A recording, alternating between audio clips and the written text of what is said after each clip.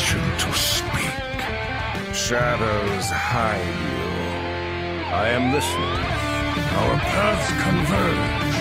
So good to see you. Hail to you! Never lose hope. Here, Fred Shaft. I hear you.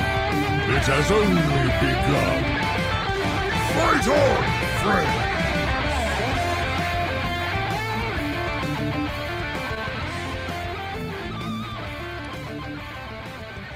Hello and welcome to episode 422 of Coin Concede, a Hearthstone podcast dedicated to making the competitive side of the game more accessible to you. It is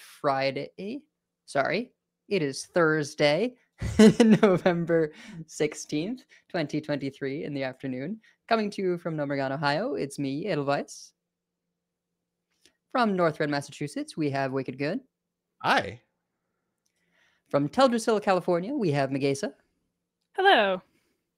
And from all around the world, we have you, dear listeners. As always, thank you for your kind reviews. If you would like to support the show but cannot do so monetarily, please consider leaving us a 5-star review on your podcast feed of choice.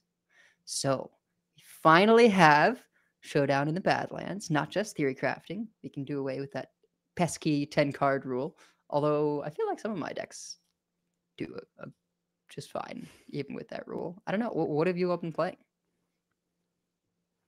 Well, you go first, Megasa, because you've had probably the most eventful week out of the three of us. So I have had a very eventful week, yes. So I decided I really wanted to be part of the traditional day one marathon stream. And in order to do that, I needed to actually have a stream. So then I thought, well, I shouldn't make that be my first one. So I'll just do like a test stream first. But then we were like, well, what if there were giveaway packs? And then Hat retweeted my tweet about it. And then suddenly there were more giveaway packs. And then I got a raid from Johnbury. Thank you very much, Johnbury. So it was not a very little test stream. There was something like 115 people at one point. So that was a lot. And it was really fun. And there were definitely a few glitches. I think really one major glitch and then other stuff worked mostly fine. But I did have a good time theory crafting and playing Undead Priest, which was a good first thing to play. And then was able to do a more relaxed stream as part of the day one streams, mostly more relaxed because I knew what I was doing. I thought I had tested everything, but of course, had I actually tested everything? No, I had not tested everything. Always test everything. I've been doing this for like 5 years. I still haven't tested everything. Like it is actually impossible to test everything, and it's very easy to break something that you've tested and done a million times and still mess it up. Like it amazes me the different ways that a stream can break and the ways that you can mess things up. So I'm actually proud that I figured out how to do a giveaway in the middle of the stream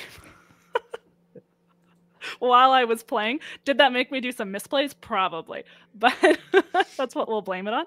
Any losses are just due to that, trying to run the stream. So, but it was really fun. I had a blast on the day one stream, both being in your streams, in Hat stream, and playing myself. And I mean, we'll talk about it. I'm just really enjoying this expansion so far. And it was really fun to be able to share that with people.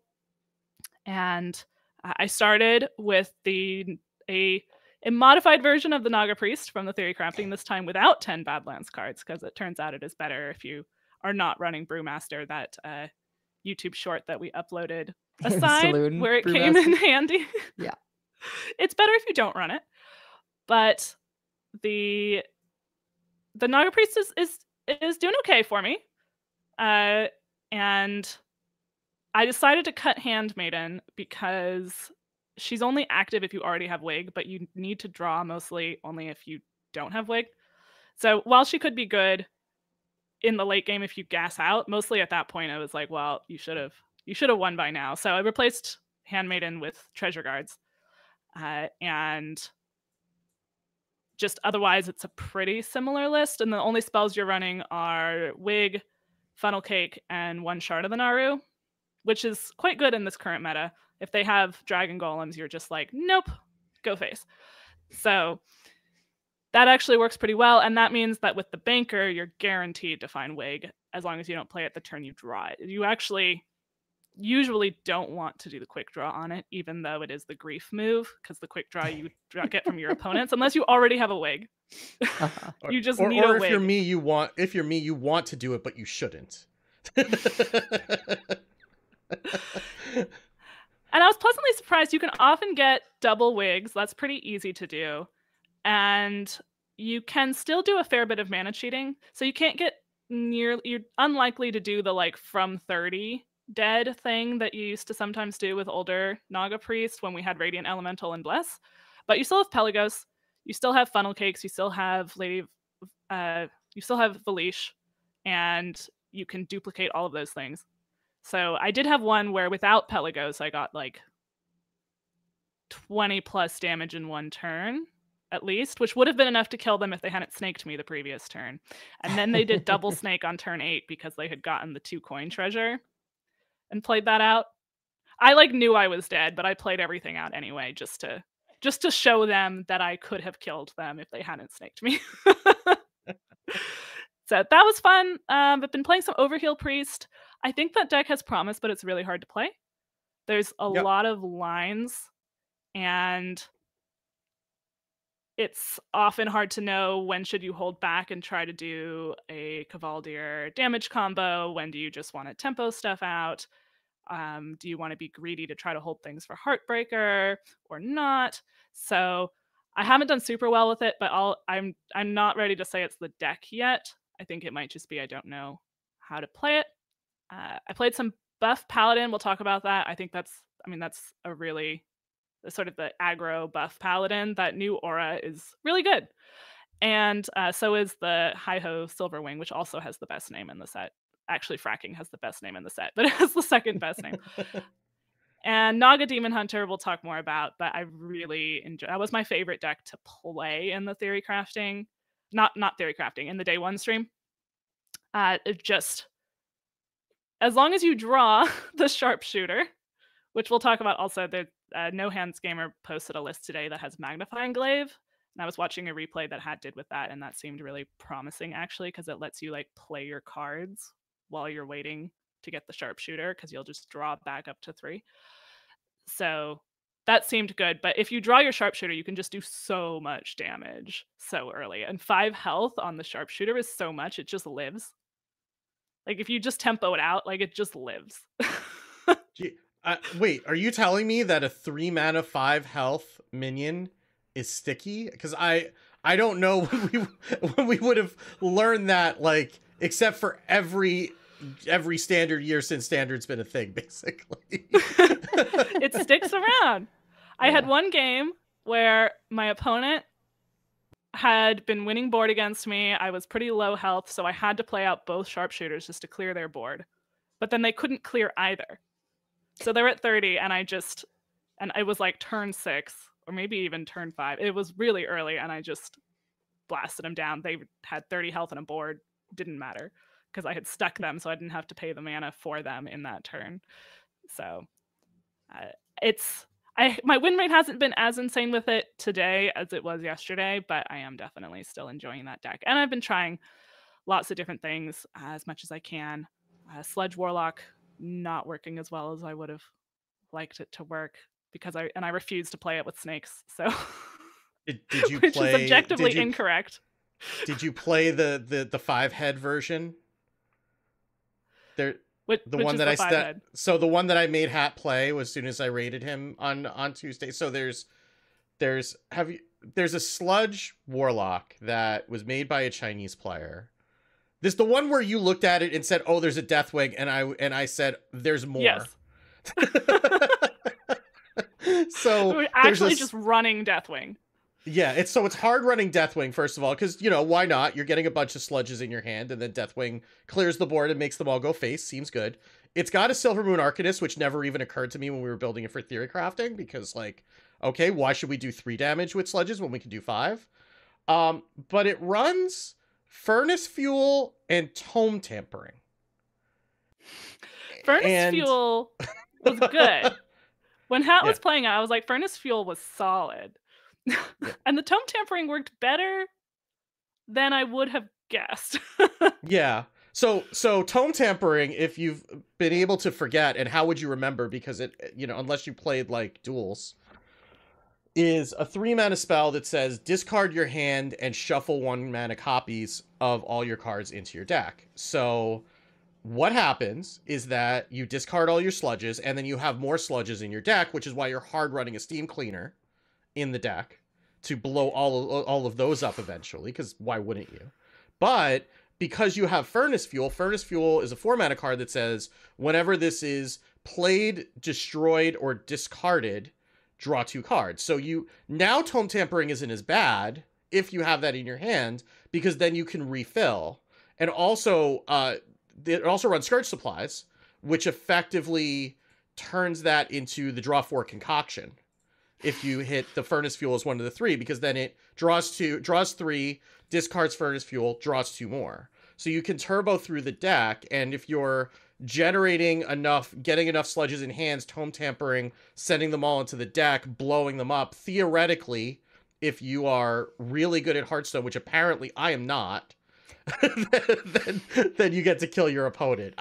It seems like it's got like a lot of like really, really cool ideas in it, and I've tried it a bit and I could not get it to work, but it seemed really fun.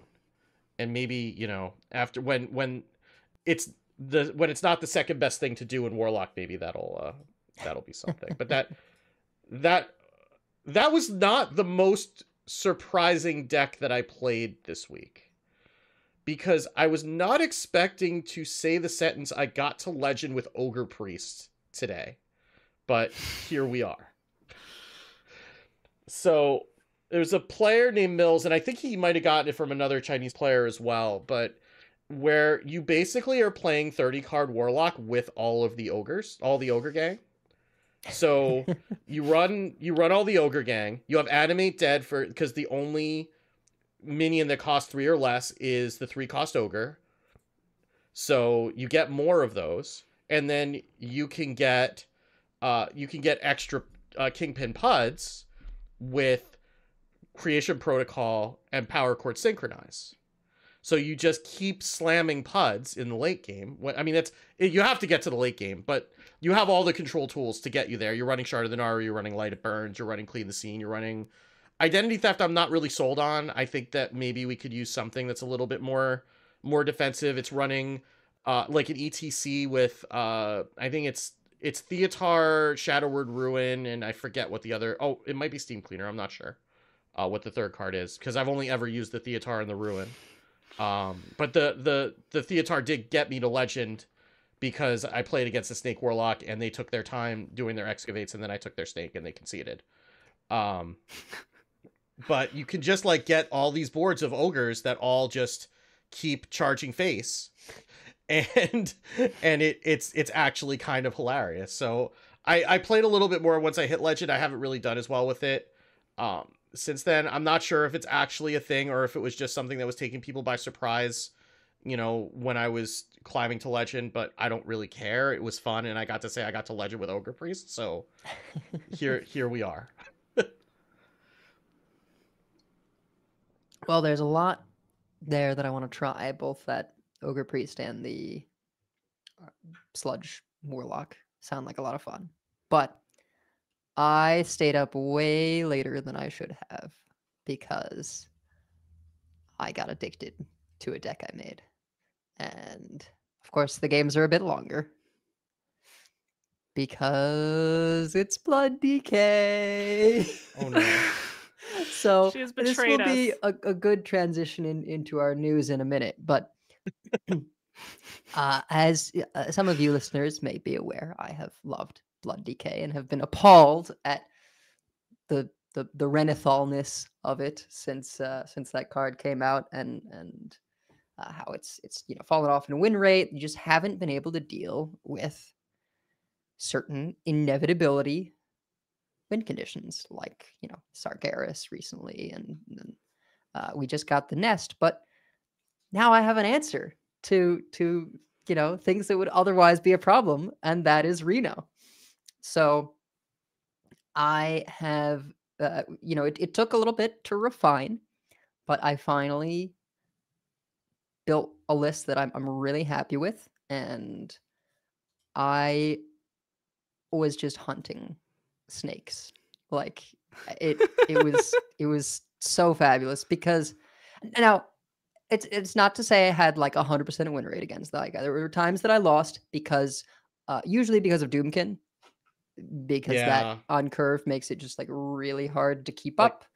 That's just adding insult to injury at that point. Right? Yeah, I was kind of horrified at the direction that List took. Like I thought it was gonna be all about just turbo snakes, and when people refined the snake list, it got just really savage where they were like, nope, double Doomkin, because we want to get to those high mana numbers so we can go Sargeras, and it's just this, double threat thing of like, yeah, you've got to deal with these boards, and also there's a snake coming that's going to get bounced, and, sometimes just turboing into an early, like, Gary is, pretty devastating as well. Like that deck has a ton of threats the way it got refined. And so, yeah, I did drop a couple games, but largely I was able to, because excavates tell you when the thing that you're trying to rat is there. I had, one rat and Theatar in the main deck, and then an extra rat in the ETC. I had an extra Soul Stealer in the ETC, and then the only thing that I ran 2 of in the deck otherwise is Vampiric Blood. Because if you Vampiric Blood, it buys you more time because they need extra snakes to actually kill you.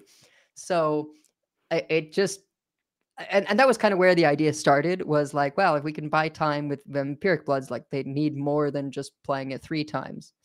And it was just some of very fun games of this back and forth of like, I gain 10 life, they steal 10, but that signals, okay, now's the time to rat. And of course, being Blood, we have Patchwork, right, which is a whole other way of being able to hit it. I love this journey for you so much. And they never expect the Reno to clear their portal, because who does? People haven't seen a Blood DK in like 6 months. You learn from the Reno, from the Reno Burgle Rogue. Yeah. Just taking by surprise with Reno, who would guess? Except they were Renathal as well. Yeah. None of that over here. Yeah. And it just, I just love it when a plan comes together. And I hit legend with that deck. I don't have the stats because these days most of my playtime has to be on the iPad, just because my computer's in the basement and I don't really bring the baby down here. So yeah, it's been a journey. And now that I've hit legend, I'm like, all right, well, I probably should try other decks. That is the perfect Edelweiss deck, though. And like... I stopped seeing the Snake Warlocks. I think because people are out for blood against them, and because it's not long for this world. So yeah. Wicked, why don't you take us into the news? Yeah, why don't we do that? Oh my god. No, I'm an idiot. Sorry about that. I heard it that time at least. Let's do this one instead. Gadgets and Gazette always gets the scoop. Okay, so we have kind of talked around our reptilian friend who is getting the boot. Not the snake in... it was a snake in my boot, and now it's just getting the boot. So... Whoops. No, that's not it. There we go. So, that's not the thing either. Sorry about that. So we got an announcement yesterday, which would be Wednesday of this week, from Gallon. There was a tweet. Howdy, partners. Hope y'all are enjoying the first few days of Showdown in the Badlands. We're planning on a hotfix nerf for the Azurite Snake, as it's a clear sentiment outlier More details to come Friday.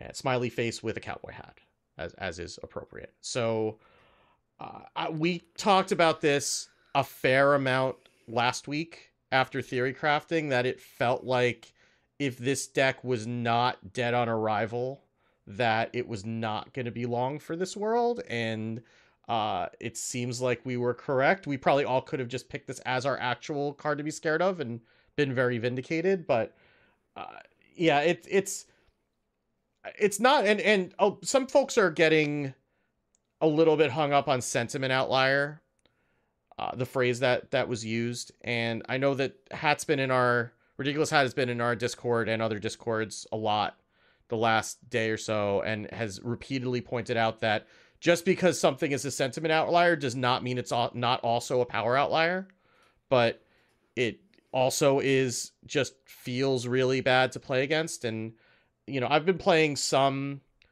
slower decks. Like I spent some time with Excavate Warrior, you know, because I heard it was good and it is fine, but, you know, sometimes you just don't hit the stink, or you don't get the right thing to pull, or you can't get your boom boss down early enough to blow it up or whatever, right? And so having a deck that just kind of gets to a point where halfway through you know how it's going to end and you can't really do anything about it if you're playing a certain kind of deck does get kind of old. And there's been some criticism as of, you know, when the mini set came out, of the team not reacting quickly enough with Yogg.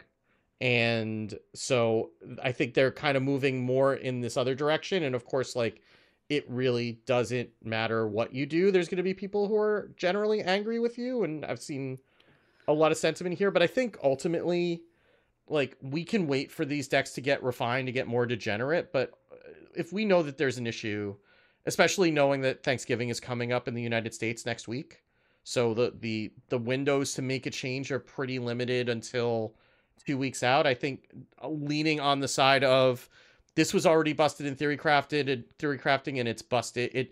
It seems overrepresented, if not overpowered, in ladder on live, that let's just do something about it before it gets a chance to get even more degenerate, and then push out a lot of the cool things that you can do in this expansion. Yeah, I think it's the idea of whether it's meta warping that might be the biggest issue. I mean, I'm speculating, but Mad at Arms over here saying, I like that they had Snake because it pushed people to refine and play aggro. But, you know, they have these Reno decks that are mostly slower decks, and the main way to do that successfully or play slower decks successfully is to do something like the highly disruptive Blood DK. And that's not necessarily where we want slower decks to be. I'm glad you had that experience, but overall, it's not necessarily where we want slower decks to be. So I think, you know, generally, it's best for them to see where things are going to land before nerfing. So I'm glad they didn't try to hit a bunch of things. But, you know, especially they can see many more stats than we can, especially this early.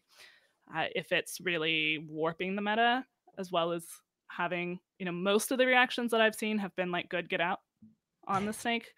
So I think it has been a sentiment outlier as well as a power outlier and a potential meta warper. Again, it's hard, you know, we don't really have the same kind of data that they do, but they have definitely seen in the past that like snap nerfs are not always the right decision. So I think they're being thoughtful about it. Yeah, and to go back to like the sentiment outlier part, like it's definitely powerful, and I'm sure the stats show that, but it is, like I kind of described, predictable, right? Like, the things it is going to do are telegraphed because you know when they have the Snake, and so you know when to go for whatever you need to go for to keep them from playing it, right? If you're like, okay, I need to make my big push here as an aggro turn because I can't give them time to play the Snake or whatever. Or in my case, all right, here's where I need to go for Rat or Patchwork. But as you go lower down the ladder, people are not able to exploit those kinds of things as well. It's just like when more linear decks like an elemental shaman or a pure paladin are very, very strong, right? Just because something's predictable, if it's a certain amount of powerful, that can be overwhelming for people to deal with. It just is hard. So even though where I'm at my MMR bracket, I stopped even really seeing much Snake Warlock because people are doing other stuff. I mean, Jombre hit I think 17 legend with this deck by Molino that is a cleave buff hunter, right? That deck looks crazy. He went it's 27-2. Was filthy, right? And that's really out there when you think of what people are talking about. So there's a lot of development. It's been 4 days. I do think it has to be a fast change because, as you say, of American Thanksgiving coming up. But I do kind of wonder what is being held down by snakes, right? Like, they've definitely made a push for slower decks, and I think Warrior in particular, is gonna make a big comeback in a post-snake world because their armor is functional again, right? Like, if they no longer have to worry about getting triple snaked, then we get to see a lot of Excavate Odin Warrior, which I expect to be fairly powerful. And so those have been being held back to some extent. I feel like certain, like the Highlander Druids haven't been able to do much because they're also an armor class. Like, there's a lot of maybe just slow enough decks that were like, well, I just lose to Snake, that maybe will kind of come into the fore, and people don't always like those slower metas. Now, I don't know if Snake was holding down any aggro decks. I feel like aggro was kind of the thing you wanted to do against them to some extent, or at least a certain kind of aggro, because their clears were Gigafin and Sargeras in terms of the really big stuff. So if you could play around Defile well enough, then they have to patch together all their clears. So that's another example of something that players at lower ranks are less likely. Playing around Defile is really tricky, I think, for anyone. So that's another place where aggro may be struggling more as well at other rank brackets. Yeah. But I think of the Snake deck was winning often around the turn 10. I guess sometimes mana 10 because of Doomkin, but and Sith Mage can do that. Naga DH can win well before that. Right. Yeah. So I don't have as much of the hatred for it, but I also recognize that something has to be done because it's warping. What I'm hoping is that whatever change they make doesn't completely kill it, because I do think the armor piercing of it all is really cool, and we talked about this last week, but it just does a little too much. So I guess I'm hoping they either turn down the damage a little bit, just so it takes 1 extra time. So I guess that would be down to 8. Or because if you do it down to 7, then you need 2 extra times. So End it to 5. Make then them do it's extra damage. worthless. Then it No, is it's not worthless. It's not worthless. It makes them have other damage. Card. Yeah, it does. No, that makes it an aggro deck instead of a control deck, right? Then it is 5 burn, and it may as well not take it away from their max, right? Most of the Excavate are more control-y tools, I think, and it is very likely to, right? Since it's a hot fix, it's not going to be a text. It's numbers only. It's numbers change. only. It has to Hot be fixes numbers only. Hot fixes are always I believe are always numbers only, because they can't. They don't have that kind of freedom to be able to actually change, they can change a number on a card through the server, but they can't actually change the text on it without sending a new card into the client. Okay, which means they're not going to, unless they. I mean, this would.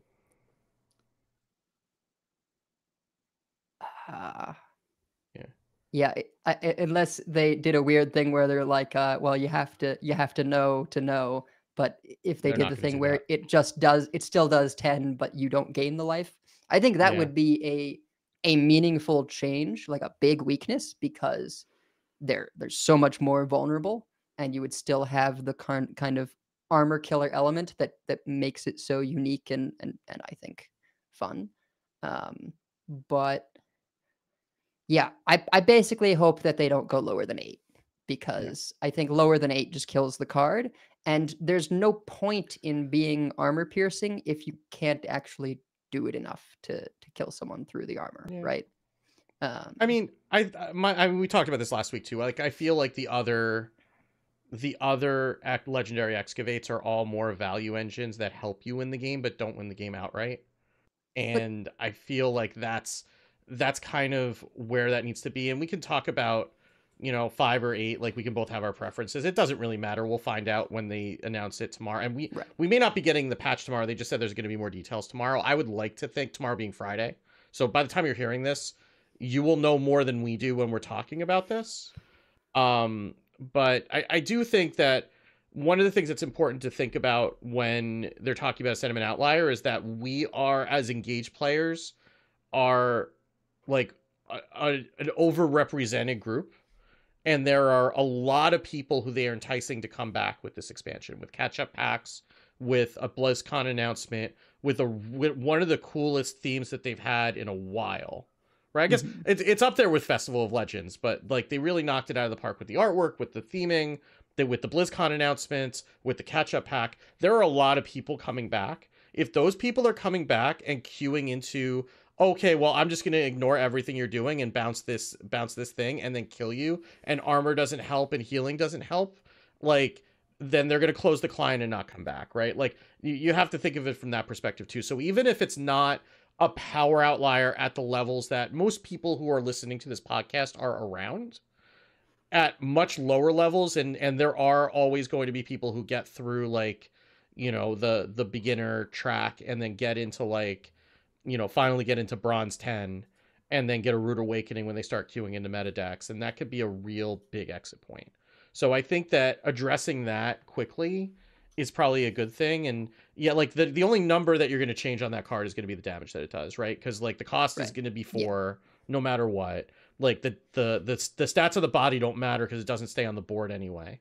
So it's really the only number that matters on the card is the number of damage that it does. So it's pretty clear that that's what they're going to have to do, but we just don't know what that number is going to be. And depending on what they change that number to is going to change the deck in different ways. Yeah. And I just think anything less than 8 kills the card, and at that point there's just no reason to play Excavate Warlock, because the Excavate cards are not aggressive cards, right? They just aren't. And you can get some good value out of the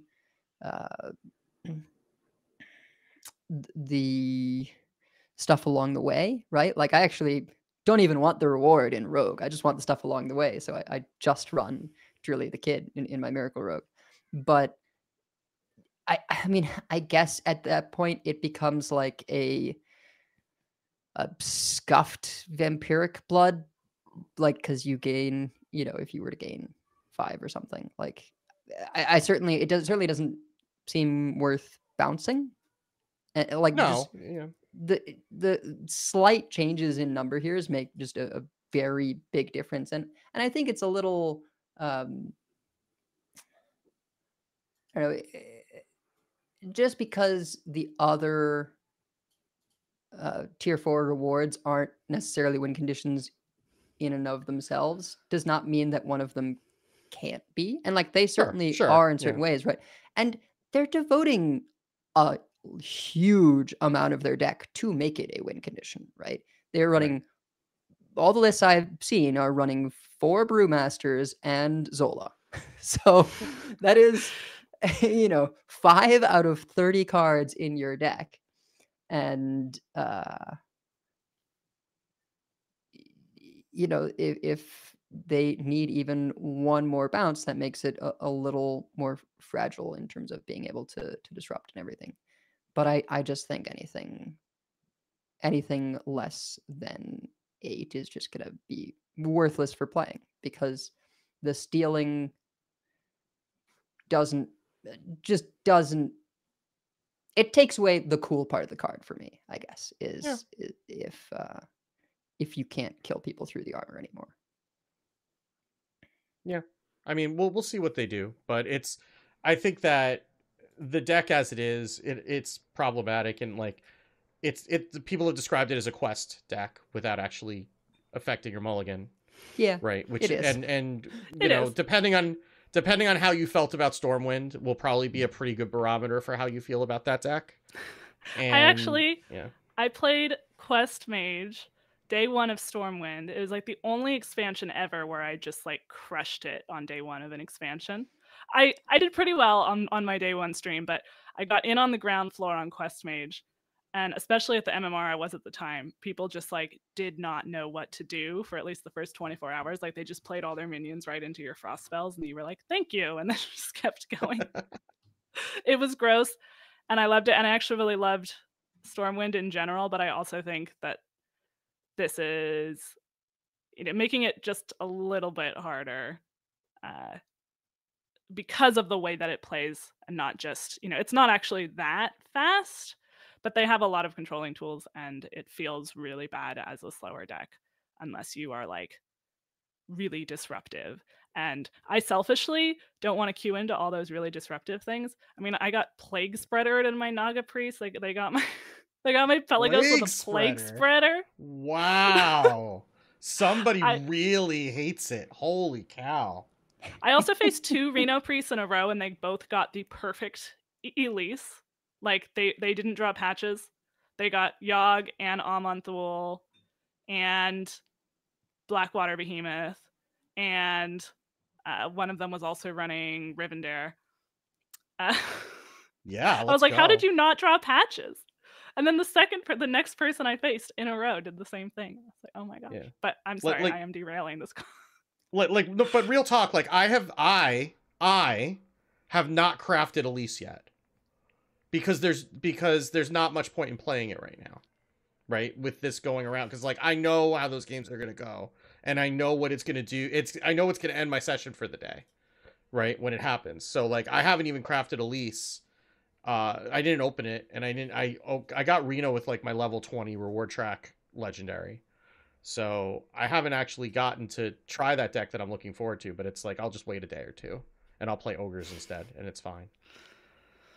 But there is actually other non-snake related news, believe it or not. There are a lot of shop updates that are there, and some of the bundles are ones that you may want to look at, and some are ones that if you have a friend that's getting into the game that are worth them looking at. In particular, for newer players with low collection, there is a Badlands catch-up starter bundle, which is 15 catch-up packs for $5, which has got to be one of the best deals in this game ever.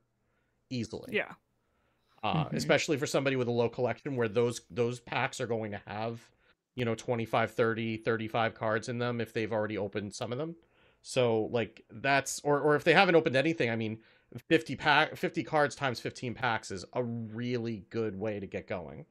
So if you have somebody who's like new or returning, make sure to point them to that, because you won't see that in your shop. If you are somebody who has most of the collection, that's not going to show up for you. That's only going to show up for newer players. So be aware of that. And if you have friends that you're trying to get back into the game. There is also the Elise the Leader bundle. I did buy this because of course I did. With the Elise the Leader portrait and Elise card back and 5 priest packs for $15 or 1,500 runestones. There is a Diamond Flint Firearm.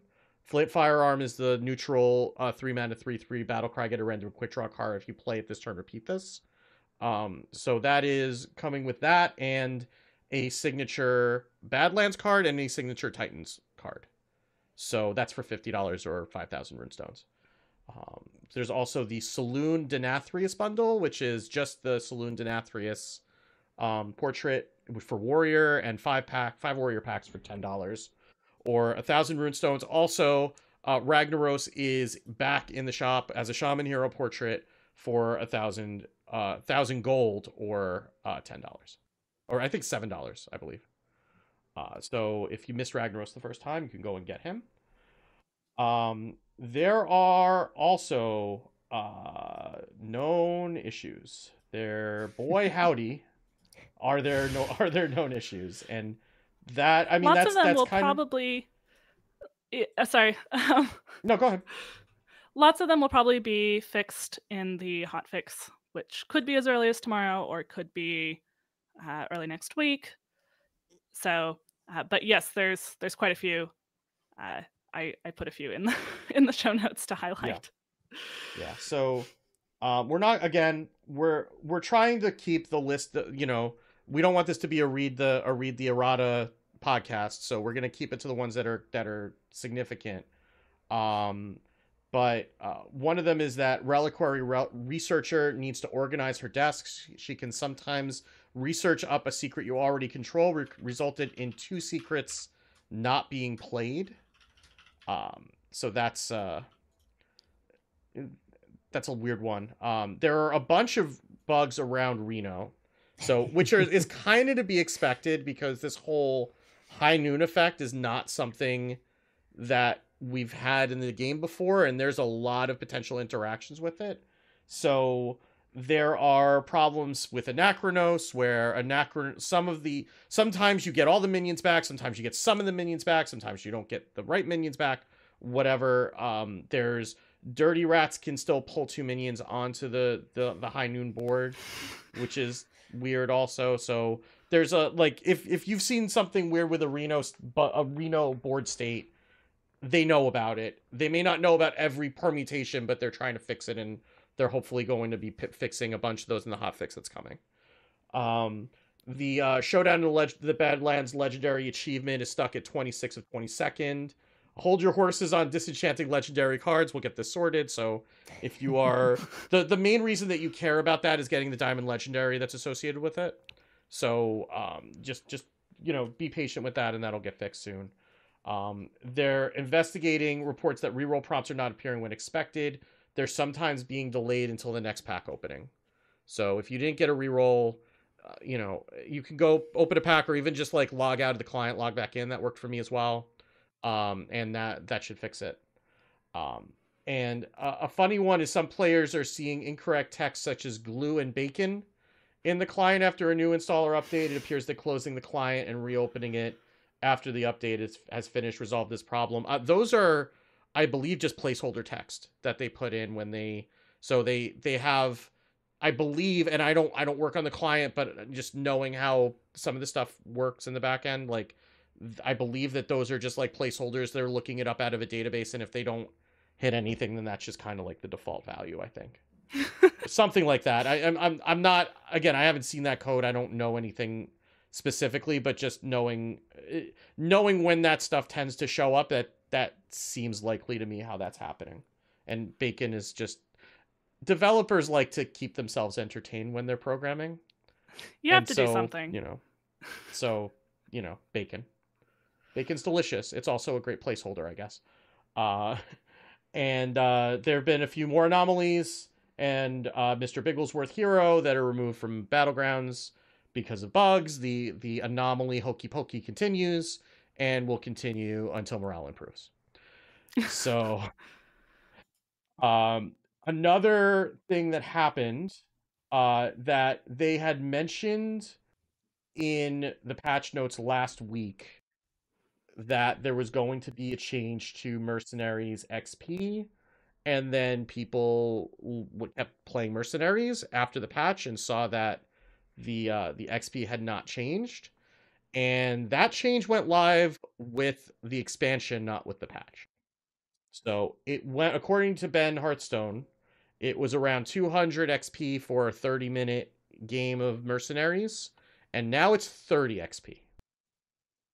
So 1 XP per minute is not a great rate for your time, but, you know, you do you. Whatever you want to do with that information is up to you, but be aware that that actually has happened in case you were looking to be trying to use mercenaries to move forward. So we also, speaking of mercenaries and other game modes, we got some stats from Firestone around number of hours played per game mode per day. And I'm gonna try to make this a little bit bigger on the stream just so that you get like axes, because it offends my sensibilities as someone who works in analytics to show a chart without axes. But long story short, they saw a really big jump in Arena when the patch went live with the new cards, and they saw that also when Titans launched. And what's interesting about that jump is that, like, you would expect that they would have a big jump and then they said the set would go live and it would go back down to where it was, and it actually maintained probably about 50% of that jump after Titans went live. And then it jumped even higher to above standard when the Badlands patch went live with the new cards in Arena. So that was a pretty interesting look. It's also the twist line. If you're looking on the stream, or if you're, looking at this link in the show notes, there's a line at the bottom that's like neon green that it dips out completely for a month. That's how you know it's Twitch.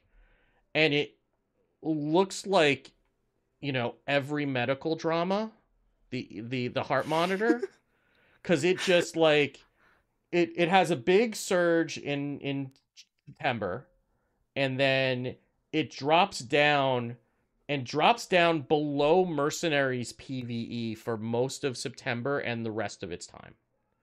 Now, worth mentioning, there are some sample size issues with Firestone.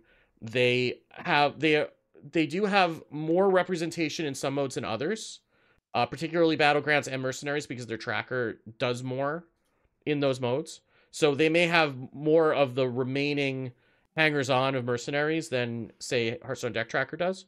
And I don't know that this would necessarily mirror the official stats, but like, we were looking at the decision to put Twist on hold for a couple months, and looking at these numbers, it seems like it's probably justified. Like, the mode, it briefly touched the same level as Wild when it first launched for like a couple of days, and then it just dropped off, and it ended up being just a really dedicated group that was still playing it.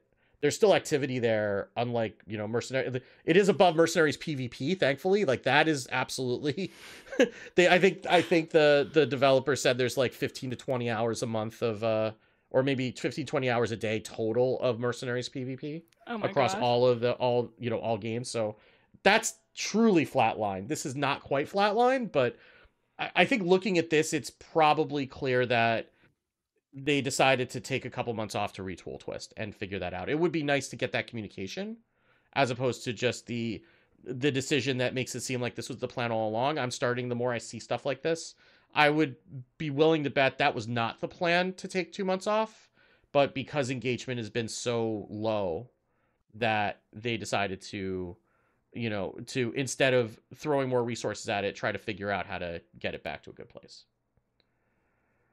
Yeah, I think they really are going to need to find a way of hooking people in and accessibly.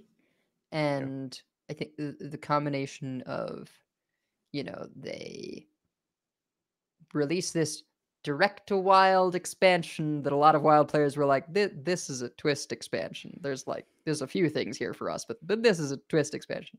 And it just made it this kind of exclusive thing in a couple of ways, because there were old cards that people didn't have and new cards that people didn't have, and then with certain kind of power outliers that left some bad feels, and the variations just weren't that big. I think the mode was sold on the twists being a little crazier, honestly being more like anomalies, right?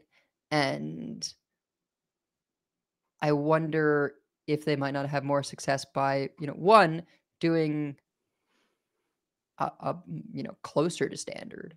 I, there's definitely a balance, right? Because the very first thing they did was like super accessible, but to the point that it was just not that different and had a lot of degenerate. It was like Stormwind meta, right? And then this next one was very nostalgic for me, but inaccessible.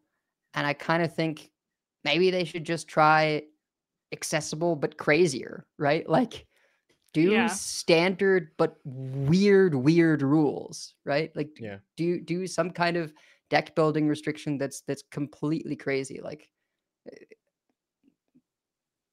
I don't know, almost Tavern Brawl-esque, right? Like there are certain Tavern Brawls that although not so much these days, but like there have been ones where I've been like, this is really cool deck building challenge. Like, I don't know, I would do a ladder of this, right?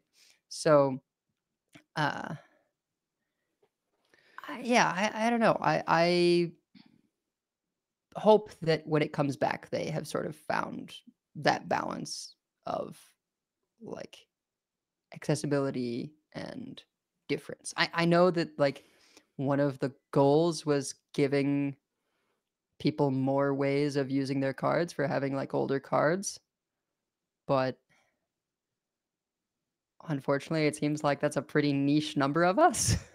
Well, they did because they didn't. The problem is that they did this in the wrong order, right?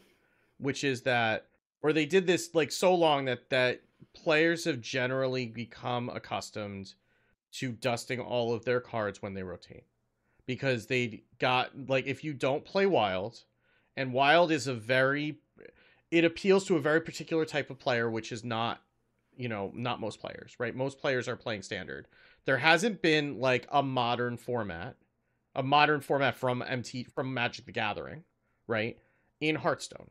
So like the understanding has been, you just go dust all your cards if you rotate, if you're free to play, or you're or you're just getting a standard bundle or whatever. Like that's how you get your dust to get you through the next standard year, if that's where you're focusing.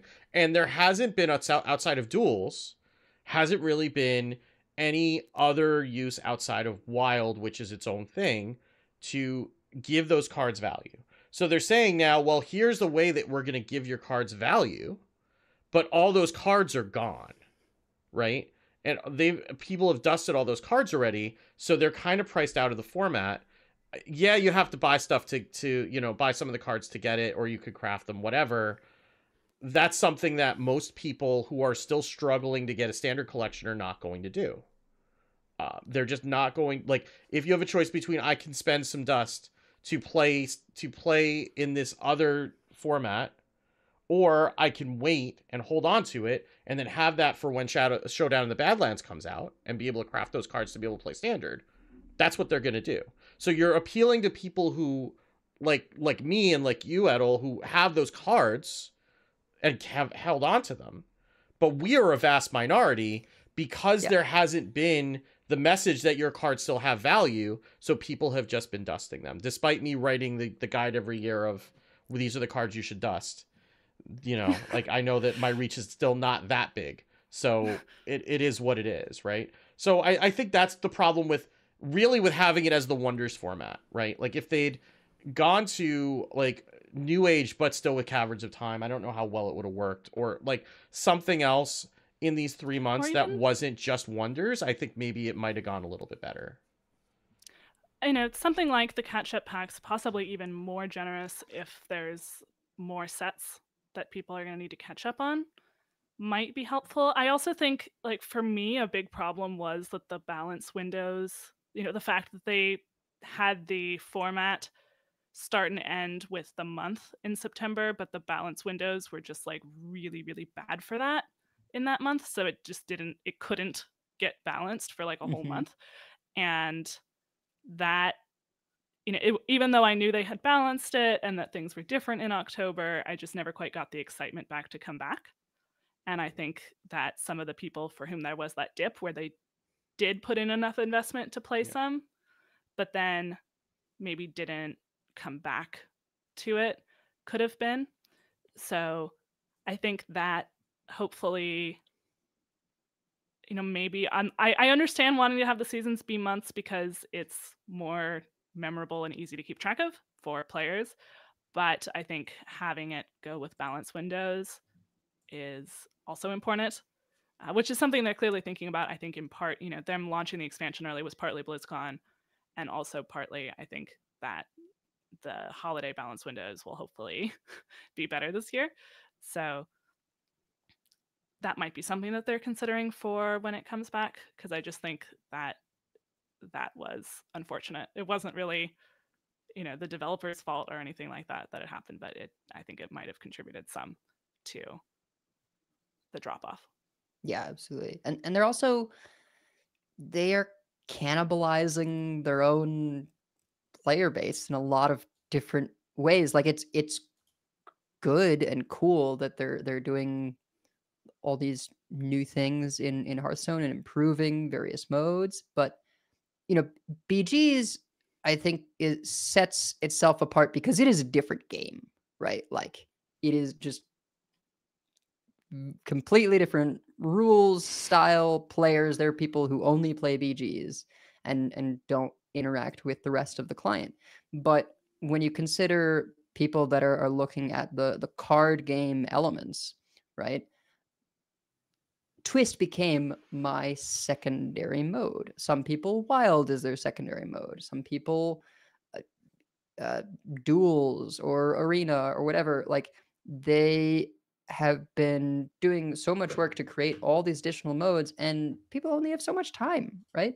And they've, with the catch-up packs, they're making standard more and more accessible, right? So they're doing all this stuff to make the game so much better for so many people that the most expensive one is going to be what gets dropped off, right? That happened to Mercenaries. It was time expensive as well as money expensive. That now happened to Twist. And Arena, like this thing showed, it hit this huge spike because that's what happens when you put the new cards in there early. I tried it out. The new legendary rule change is super cool. Just starting with a legendary that you can try and build around potentially. Like that just makes Arena way more appealing. And I'm sure for some people they're like, oh, hey, I actually love this now. Arena's, fun again. And we just only have so much to give to the game. And so in a way, by them making like all these things so cool and updated and responsive to player feedback just means like, well, something is going to be the least played. And so that was Mercenaries and then was Twist.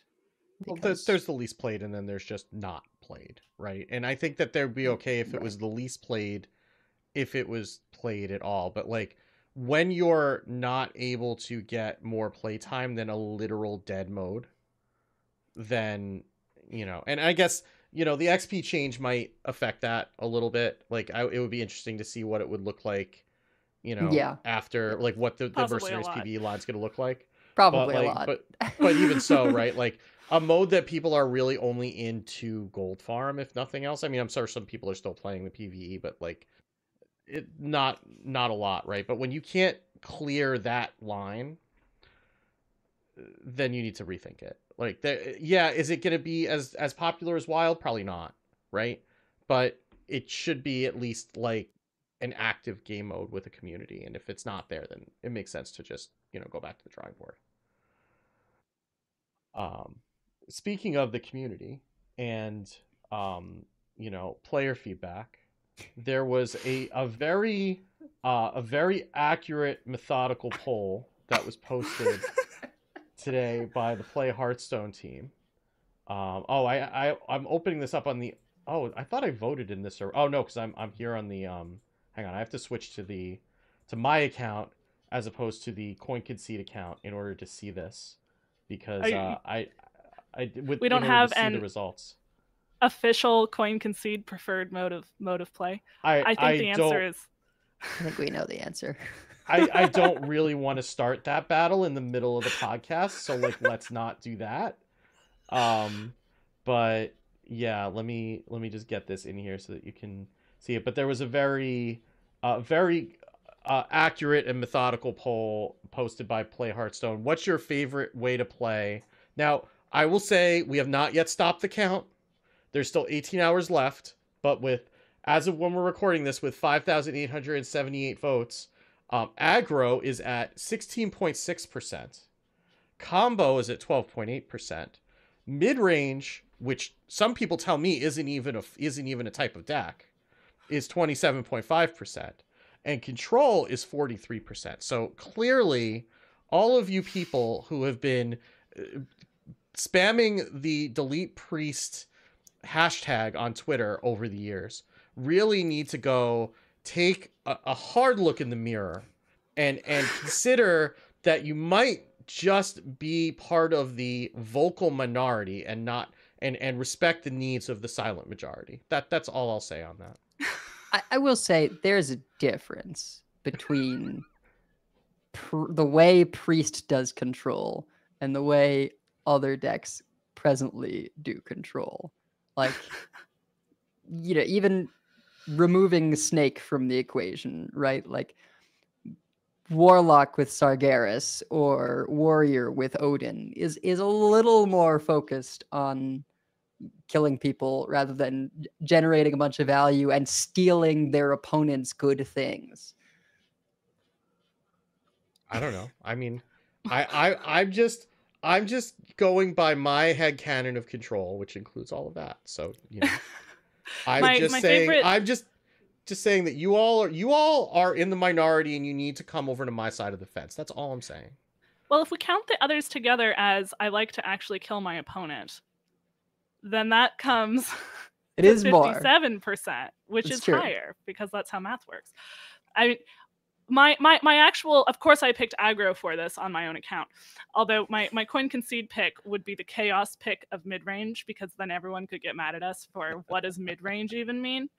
I'll tell you what mid-range means, because I am like the biggest mid-range supporter, and that is it's just everything between, right? Like mid-range it's been called tempo. It's been called various nonsense things because it's just this amalgamation of like, well, we are not fast enough to be called aggro, but we're proactive, but we have value cards and sometimes like really big stuff, right? So it's I think it's like you've got a bunch of like, sixes and more, right? Like you've got that top end, but you're still trying to be proactive and not focused on like just board clears and drawing cards, right? Like in Rage Warrior when it runs Grom and Remornia and Olgra all together. Yeah, I would consider in Rage Warrior to be a good example. Yeah. I don't know. I'm just now realizing that I've had 6 months to use the word slempo. No! I'm sorry for your ears, listeners, but no. Oh, I just clipped so hard. Okay. So I guess that means that we should probably talk about tournaments before we end up in some sort of a fracas that tears the podcast apart. So let's do that. It's the grand tournament.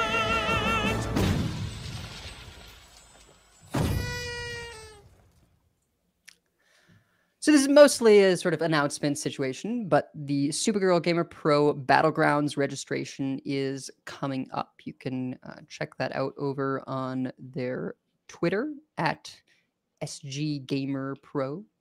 It's open qualifiers December 8th and 9th. The finals will be on the 10th, and the prize pool is $2,500. So yeah, definitely go check out registration for that over on their Twitter. We've got a link to the tweet about it in our show notes. Just highly recommend participating in these. It's just a really nice environment for any women or non-binary players who are new to tournaments or overwhelmed by playing in really big events. I've had nothing but good experiences. and everyone is super nice. So yeah, great events. And then we also have coming up Battle of the Discords, which Megasa has very kindly been spearheading for us. And that's going to be on December 2nd and 3rd. You will be competing individually, but choose to represent either Coin Concede, Vicious Syndicate, THL, or Tierras de Fuego. The format is standard, conquest, open deck list. There's going to be Swiss day 1, and then top 16 single elimination day 2. There are prizes of a pre-order or packs for the top 4. But mostly you are fighting to defend our honor. So players of all levels are encouraged to participate, and there's a server reward for the winning server also. I don't know what that server reward is, but that would be exciting. Maybe a Nitro boost, who knows? So yeah, go out there and represent Coin Concede. You can register up until December 2nd on Battlefy. So once again, take a look at the link in the show notes if you would like to participate in that tournament. But we've got some new decks to talk about. There's a lovely assemblage of all kinds of decks, lots of exploration going on. I mean, 6-set meta is really, at least early on, before people kind of settle, there's just so much to try out because there's so many cards. So I think we can take it right over into Dexplanations.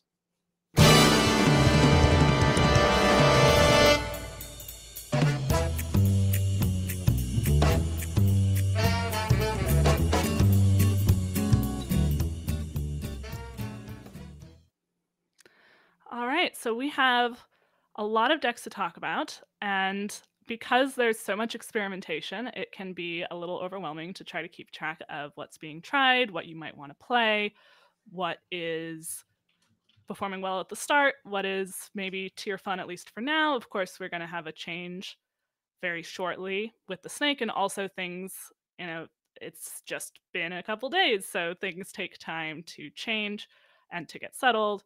So we're not necessarily going to be able to say, like, what is the power level of this deck in an objective way at this point, but we can say whether it seems to be performing well now. And just wanted to give you a bit of an overview. A reminder, if you haven't seen, so there is a spreadsheet over at Off Curve, which is Wicked's site, which we maintain along with World 8 from the Discord, of decks that we've seen all over the place, especially on Twitter. So you don't have to go on Twitter if you're not on Twitter. You can just go to this spreadsheet. There's a link in the show notes, and you can also go to offcurve.com and you'll find it. New meta deck lists. And we'll be doing that for at least the first week to be able to put in all kinds of decks. And that, so if we're talking about something, it's probably in that spreadsheet, or if it's not, I've tried to put in a link in the show notes if it's just like something that came out of the Discord. That it's mostly like streamer decks and things like that are in the spreadsheet.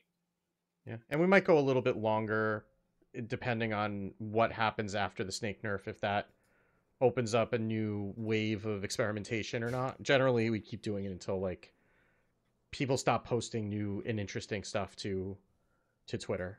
So, as usually that peters out after about a week, but given we don't know how much is being held down by snakes, so I'm just envisioning a giant python now,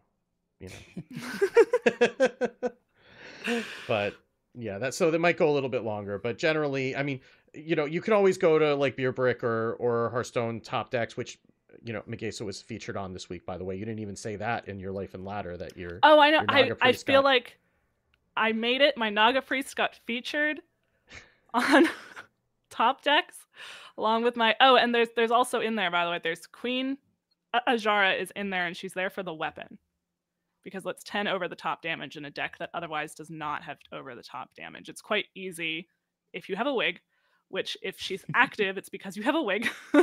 Then she's quite easy to activate and get those. So if you have never used that weapon or forgot what it does, it is a 2-mana weapon with 5 durability, and whenever you cast a spell, it loses one of those and does 2 damage to the enemy hero, and it is always the enemy hero, not a random target. So it's pretty reliably 10 damage. So that is my the rest of my Naga Priest plug. The rest was up at the top. So I'm not necessarily saying this is the meta breaker, but it's been doing pretty well for me.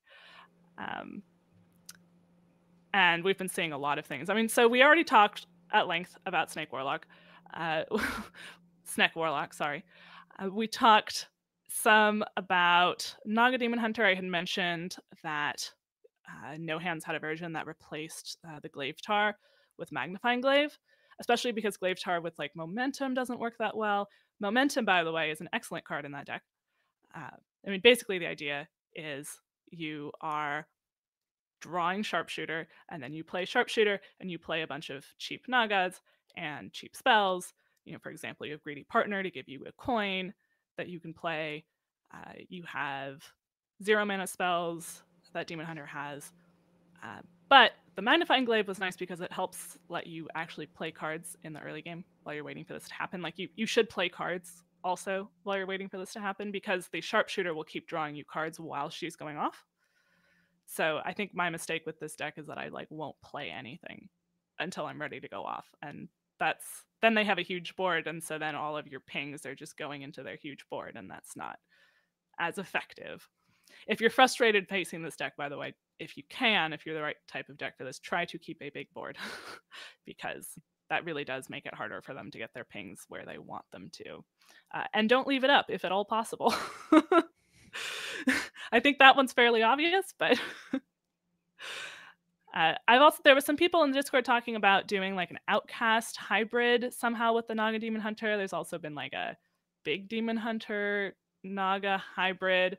I don't know that there's any sort of refined versions of those yet, but I put some possible lists. The Outcast would be that you have Halveria as like an alternative way to do damage so that you're not completely hamstrung if you don't get the Sharpshooter or like so completely dependent on that. It does mean that your ceiling for the Sharpshooter is lower, but the hope is that you don't need it to be as high. I haven't actually played that myself yet. But Outcast is a fun deck, so. And I'm looking at No Hand's list, and it looks like he's running Frequency Oscillator with the only mech in the deck being Bartendo Bot, which is the and 2 Mistake. mana. Yeah. It's for Mistake. There's Mistake also. Okay.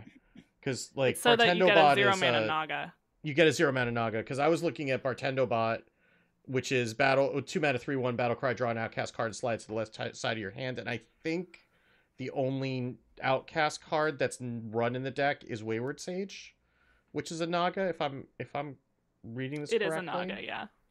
Yeah. Well, I know it's a Naga. I think that's the only Outcast card that's in the deck, though. So it's guaranteed drawing Wayward Sage, which slides it to the left, which means it's always an Outcast position, which means that it always discounts your other discounts. What does it discount? It's not both your the other left and Outcast rightmost cards. cards in your Left hand. and rightmost, yeah. So you're just trying to get like you're doing everything you can to get discounts and get things for free, and then just draw as many cards as you can so you can momentum and hit them in the face for 1 million.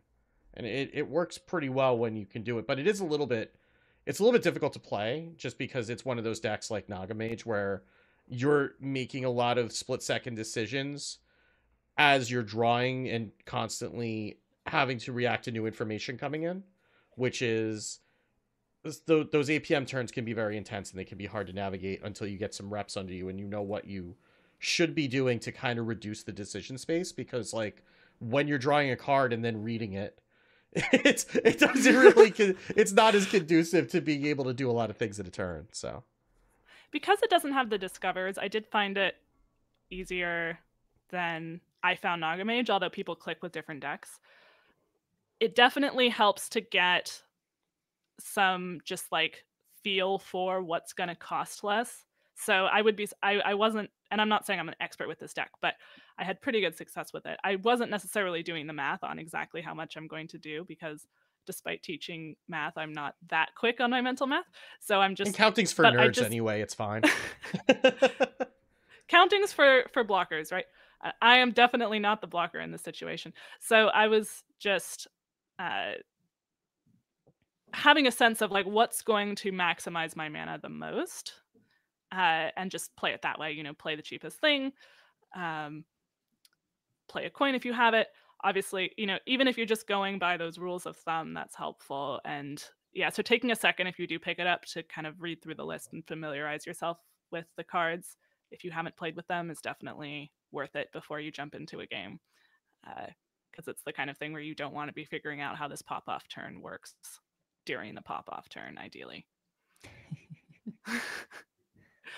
And you don't necessarily need to kill them with the first pop-off turn, by the way. You do have 2 sharpshooters, and they are sticky. So do keep that in mind. Yeah, there were multiple times facing this deck as blood where I was just like, I must be dead here. There's no way I'm not dead. And I was just like, oh, they just don't have sharpshooter. But there were other times where I was sitting there like, if they play sharpshooter, I can't kill it. Like, I am so scared.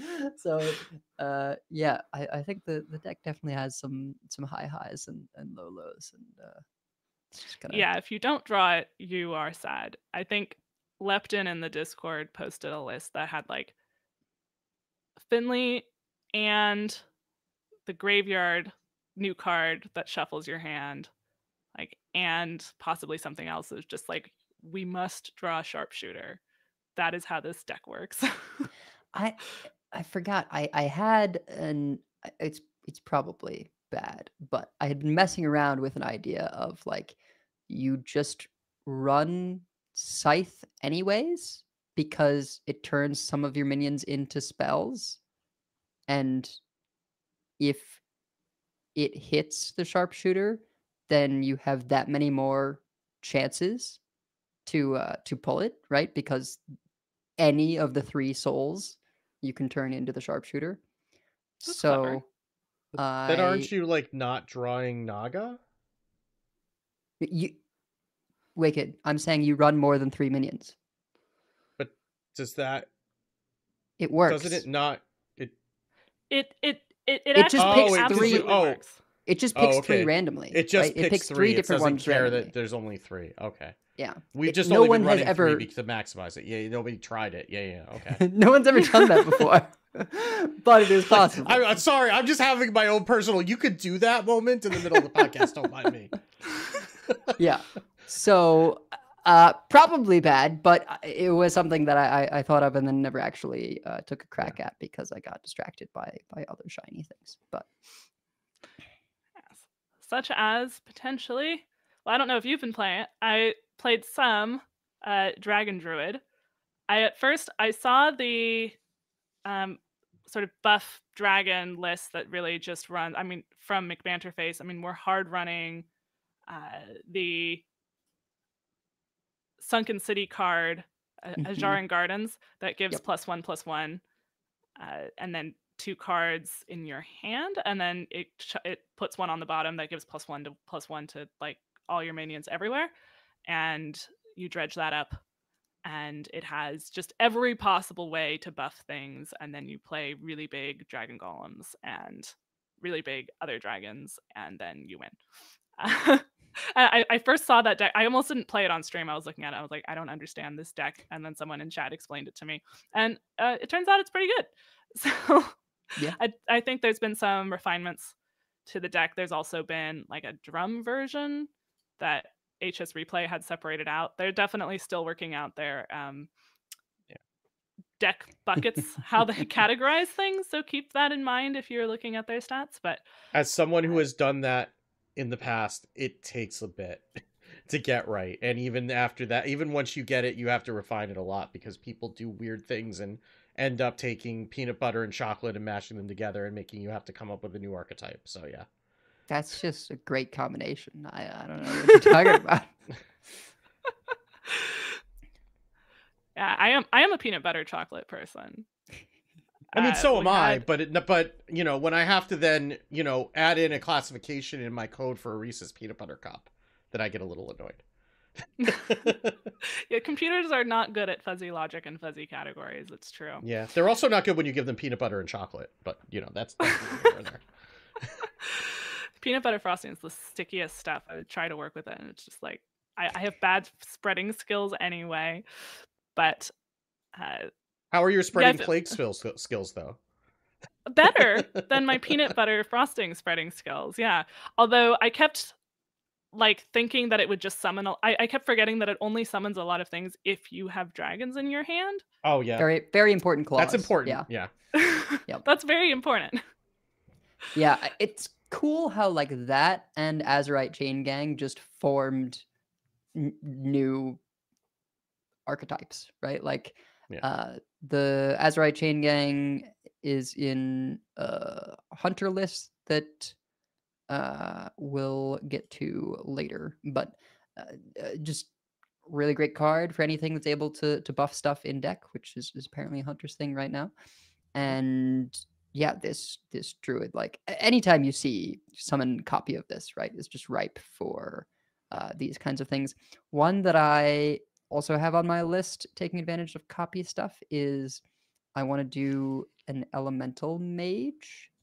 And there, it's not stats you're copying, it is Aegwynn, Death Rattle, that you're copying. So, Oh, you- that's disgusting. right? So you can run Azurite Chain Gang, and there's an Oh, elemental wow. that says for each turn that you've played an elemental before this, summon a copy of this minion. So if Oh you've my God, kept an that's elemental gross. chain going and it gets the Aegwynn buff, then you can get a lot of +2 spell damage. And your only spell is Frozen Touch anyway. So like that's the way that, I mean, maybe not the only one, right? You got power, not power, synchronize, right? The Oh, get the three get one, elementals, like- 1, 2, 3 elemental. Yeah. Yeah. So, yeah, that's something that just have had in my in my back pocket to work on. It, you know, in a post Snake world, we'll see. But well, yeah, lots of fun stuff to do with minions that say summon a copy of this. That is also one of the most U decks that I could think of. But I am definitely much going more to so need to than try that. Reno Blood Decay, for God's sake. At least it's 30 card. That hey, I will have you know that deck is very fun. Reno is a very fun card to play, and I love is this heel Patchwork. turn for you. It's great. It's fantastic. it's not a heel turn. I've loved Blood since the moment we got Vampiric Blood. I just like going over the max health. Well, we had mentioned the hunter, and there's definitely, especially today, a big bump in the amount of hunters that I've been seeing. So I had I had been playing on my stream a list from Sidisi, as Sidisi knows what's up with Hunter, and done really well with it. Where, let me get it up here. Is that the aggro zoo list? The aggro zoo list, yeah. Is there any other kind? Well, it's the one that's called aggro zoo. He in call the I'm spreadsheet. just listen, you take that up with Sid, because Sid called it aggro zoo, and I mean, you know, if you're gonna not let me say Slempo on the podcast, I mean, you can take that up with him that he's calling it aggro zoo. And, gonna have and to he's put this taking in- that straight to his ATM machine.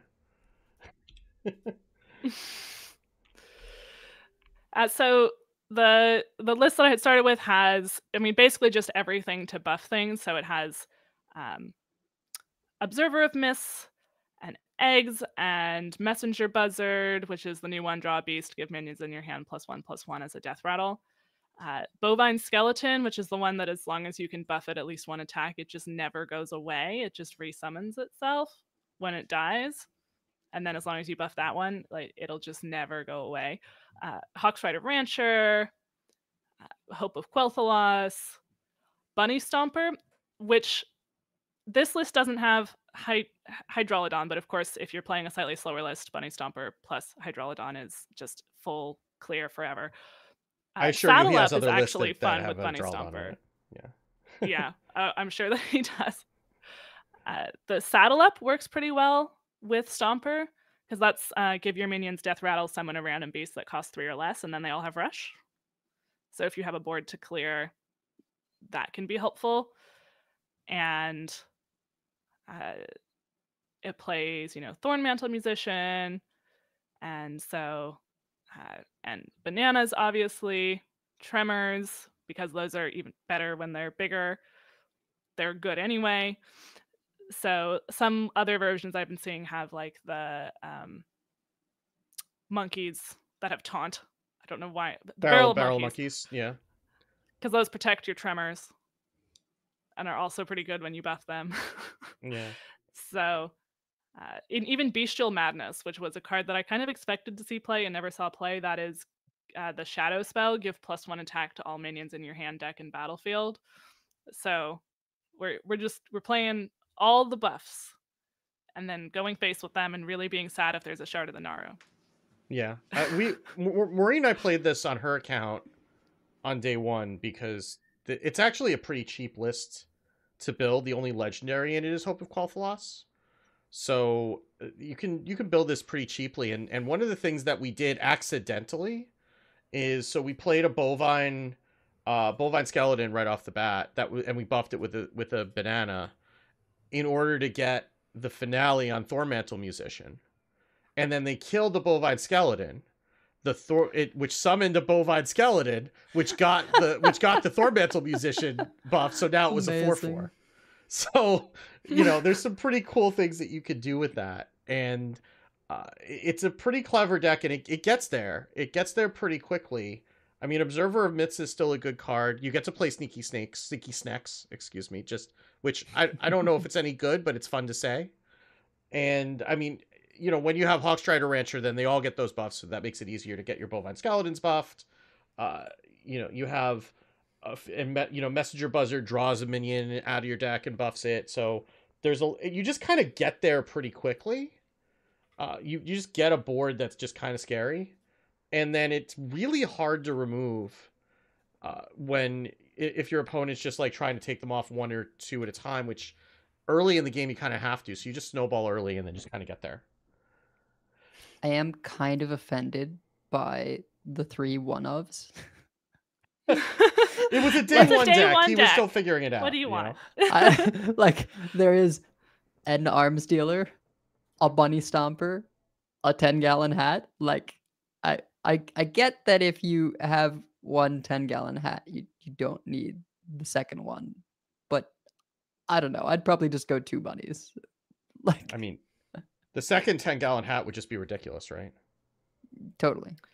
It looks like I'm looking. He had a second version that he posted that cut the Arms Dealer, cut the hat. It has a Miracle Salesman, Foul Eggs. It has Magatha. It has an instrument tech for the Hope of Quel'Thalas. The Victorious Vrykul, which is the one that like gives you another 2/3 in your hand.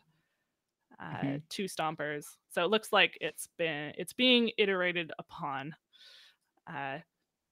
As well as, of course, Sidisi has Reno Hunters. Of course. As one does. Of course. And I saw a fantastic stream last night of Smarms being instructed on the ways of Highlander Hunter by Linny. It was delightful, just excellent content. And I kind of think sometimes I swear Smarms is just Domino from X-Men, who like her superpower is lucky, because they had a game that she won where I think like twice Prison of Yogg-Saron discarded their hand. I mean, so like that part's not lucky, but it's lucky to like then win from there. Like, or maybe the deck is just so good that they didn't need cards to win. I don't know. It was the opponent was watching the content and just like, this is such good content. But yeah, Reno Hunter seems cool, but it also feels like something that's just gonna be around and I'll get to eventually. Whereas like the Cleave Hunter that I mentioned Yes. earlier just seems so cool. And I completely forgot that there's a magnetize card in there, and magnetize kind of means charge. So I missed a potential lethal that I just sort of forgot. Oh yeah, I have these 2 magnetize minions that I've been buffing this whole game that I could have just attached to a minion that could hit face. It's it's pretty bonkers. The basically you, I think, try and play as many of the buzzards as possible early game because they will then draw your other beasts, right? So you keep the breeder, right, and pick buzzard, and you keep awakening tremors because you want to play that and then get those buffed up. So you just have these cheap 1-drops that have been getting buffed, and it's got Barrel of Monkeys to sort of stem the tide from early game to sort of the mid game. And eventually you just, play a buffed Serenite Chain Gang, or you've got both Stonebound Gargan and Hollowhound. So if your opponent is playing multiple minions,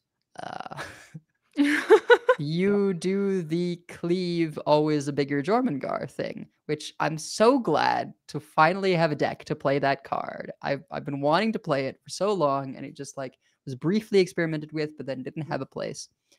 But yeah, I'm very excited to play a bunch of this deck because it does the thing. It does the Cleave ABJ thing, and you can, that magnetic card I was talking about, the Absorbent Parasite, magnetizes 2 beasts as well as mechs, and obviously you've got all kinds of beasts. So you build up a bunch of cards in hand, buff them with Buzzard, with Bestial Madness, and then magnetize onto a Cleave and play Always Bigger Jormungandr and just obliterate them. It is delightful. And the best The part is that your screenshots opponent that Dawn was posting. Yeah, Sorry. the best part is that your opponent doesn't actually realize that they're dead until they're done reading Stonebound Gargan, because they've probably never seen that card before. So by the time they finish reading what the card does, they look down and they're dead.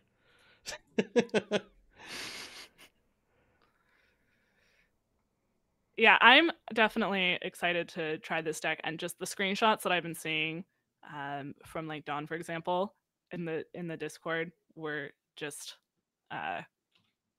insane. I mean, really quick, really huge minions, and definitely seems to be taking Twitter by storm as well, with people excited about it. So that is one to check out. That's on the spreadsheet, and it's linked in the show notes.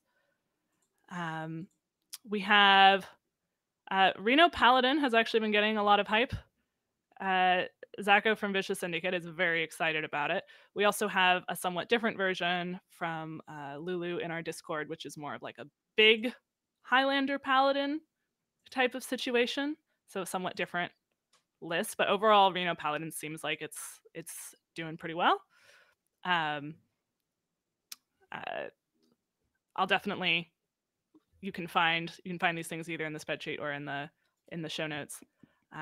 But Lulu has just been posting screenshots continuously of insane boards. Are just like, oh, you made an insane board? Well, Equality Consecrate. Now you don't have that anymore. Or Horn of the Windlord. Too bad. Amwitch's Peacekeeper continues to be a very good card.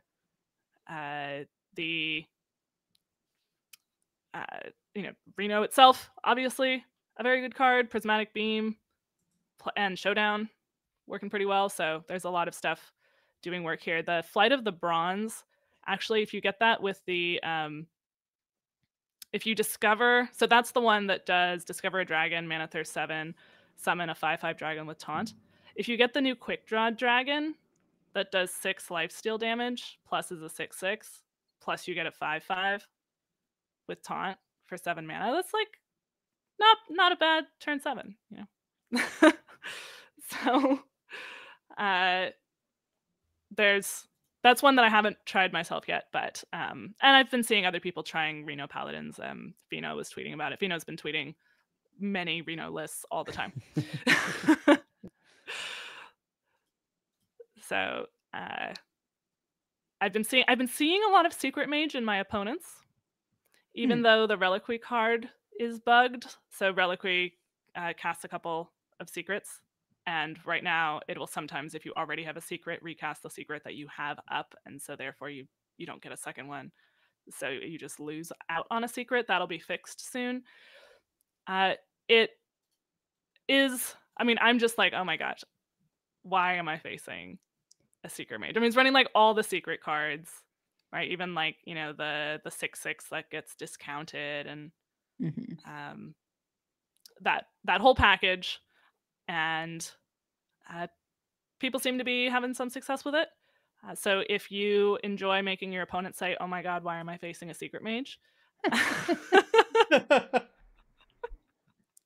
think it's just, you know, there have been pretty good cards for Secret Mage around that just like hasn't manifested. And now, because Excavate cards are pretty fun, people are like, well, the Excavate twice thing for Mage says secrets on it, so let's just throw it all together. And then to top that off with, you know, Objection and Explosive Runes are pretty nice into snakes. I think people were going towards it as a sort of like, let's make this more complicated for the Warlocks. So yeah.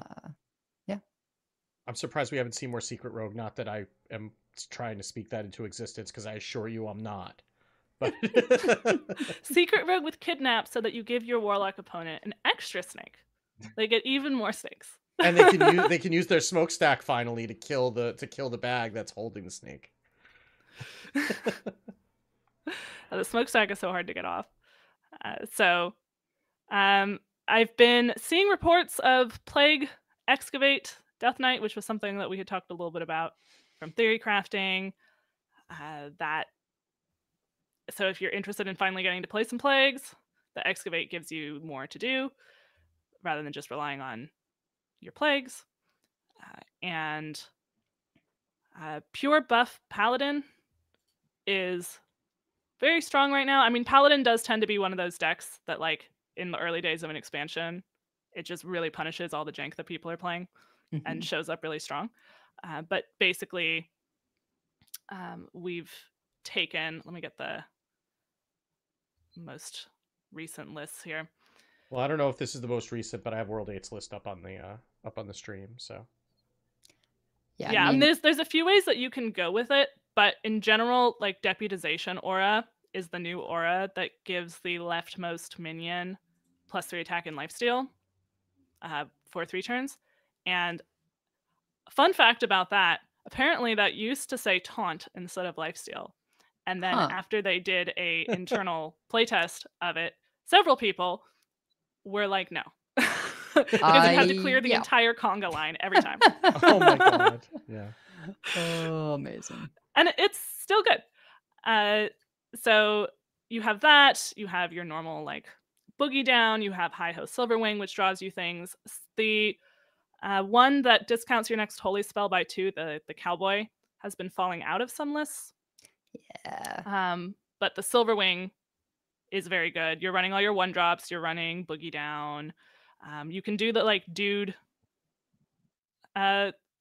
way with maybe there's a list here, like you can go full dude, or you can go more like Garden's Grace, which is more similar to that previous list. That's what I've been playing. So what I've been seeing has been the Garden's Grace versions, and they are terrifying. It hasn't mattered because I've been playing Blood Decay, but it is spooky what they can do post Order in the Court, because Order in the Court just finds both Garden's Graces, and they're generally free by that point. And being able to go like Garden's Grace, and the Keeper's Aura to just like clear the way of any taunts is pretty huge. And I could see how, particularly against what Warlock is doing in terms of removal tools, if they're having to desperately clear all your early stuff with their defiles and smokestacks, etc., and aren't able to, hit a certain amount of swinging things back in their favor, being able to then, as the paladin, come around and say, hey, I am just going to go ahead and Katori Lightblade and have this 1/1 and just like play a couple Garden's Graces. And now you've got these two like massive Divine Shield minions. Like, even if they have a reverb, Divine Shield protects to some extent from that. So, yeah, it's pretty spooky, the amount of stats that this deck can pull out of thin air. Yeah, And if then you they like the get through all previous that, version then of this. yeah, if they get through all that, then you have the countess to back that up, right? So it's like, Right. now, okay, well, now you dealt with the first stage of the final boss. Now here's the second stage. Yeah, World 8, of course, has even been running Spotlight, which is an option that you can do because there's a lot of things like give Divine Shield, and it just gives even more stats. That's not necessarily a core inclusion, but that is something that I'm seeing here. And then even in the non-dude list, sometimes you're seeing Buffet Biggin just because it's a lot of stats. And then especially if you're also running Spotlight, it's more Divine Shields for the Spotlight, which is the tradable card that converts a Divine Shield into a 5/5. So yeah, and it's a solid deck, and I think will remain so. It probably will dip a little bit once the rest of the field gets a little more refined, because that's what tends to happen. But I think it's likely to remain a very solid deck. So that's another like that, and like Enrage Warrior, which is basically the same Enrage Warrior. You can just go back and listen to our Enrage Warrior episode. I didn't expect that up. was going to be evergreen, but here we are. So If it ain't broke. Those are some of the things up on top. Yeah, Paladin and Rage Warrior, those are actually ahead of Snake Warlock and Dragon Druid currently on HSR for Diamond Through Legend Showdown in the Badlands. For what it is worth. So I put Reno Mage up here, but I feel like maybe it's more goes under hipster decks here. yeah, but I haven't seen them. a single Reno Mage. So we'll move that under hipster decks, which we'll go through a little faster. I have a bunch of decks listed as tier fun and or hipster. Hipster as in I don't know that this is tier fun or not. I feel like the only reason to go Reno Mage is because Mage has so many like good and cool cards right now that you're just like, yeah, sure, we'll just do one of each of them, and yeah, we get to play Rumath and Reno, and yeah, it's great. Yeah. Like we get to play all the cards we wanted to play.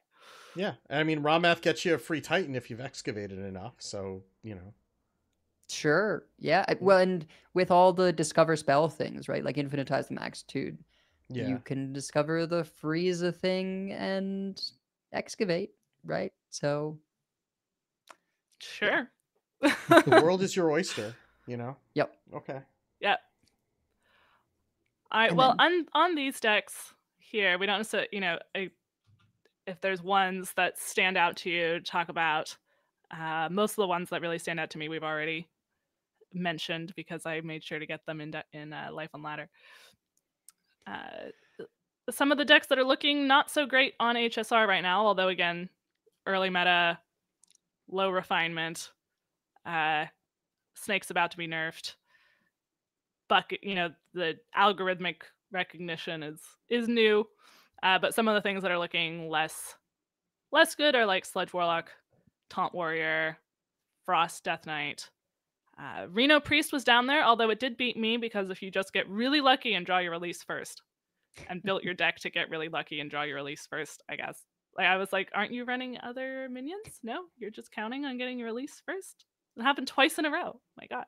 And then the servers went down, just in like the Bay Area where I am. And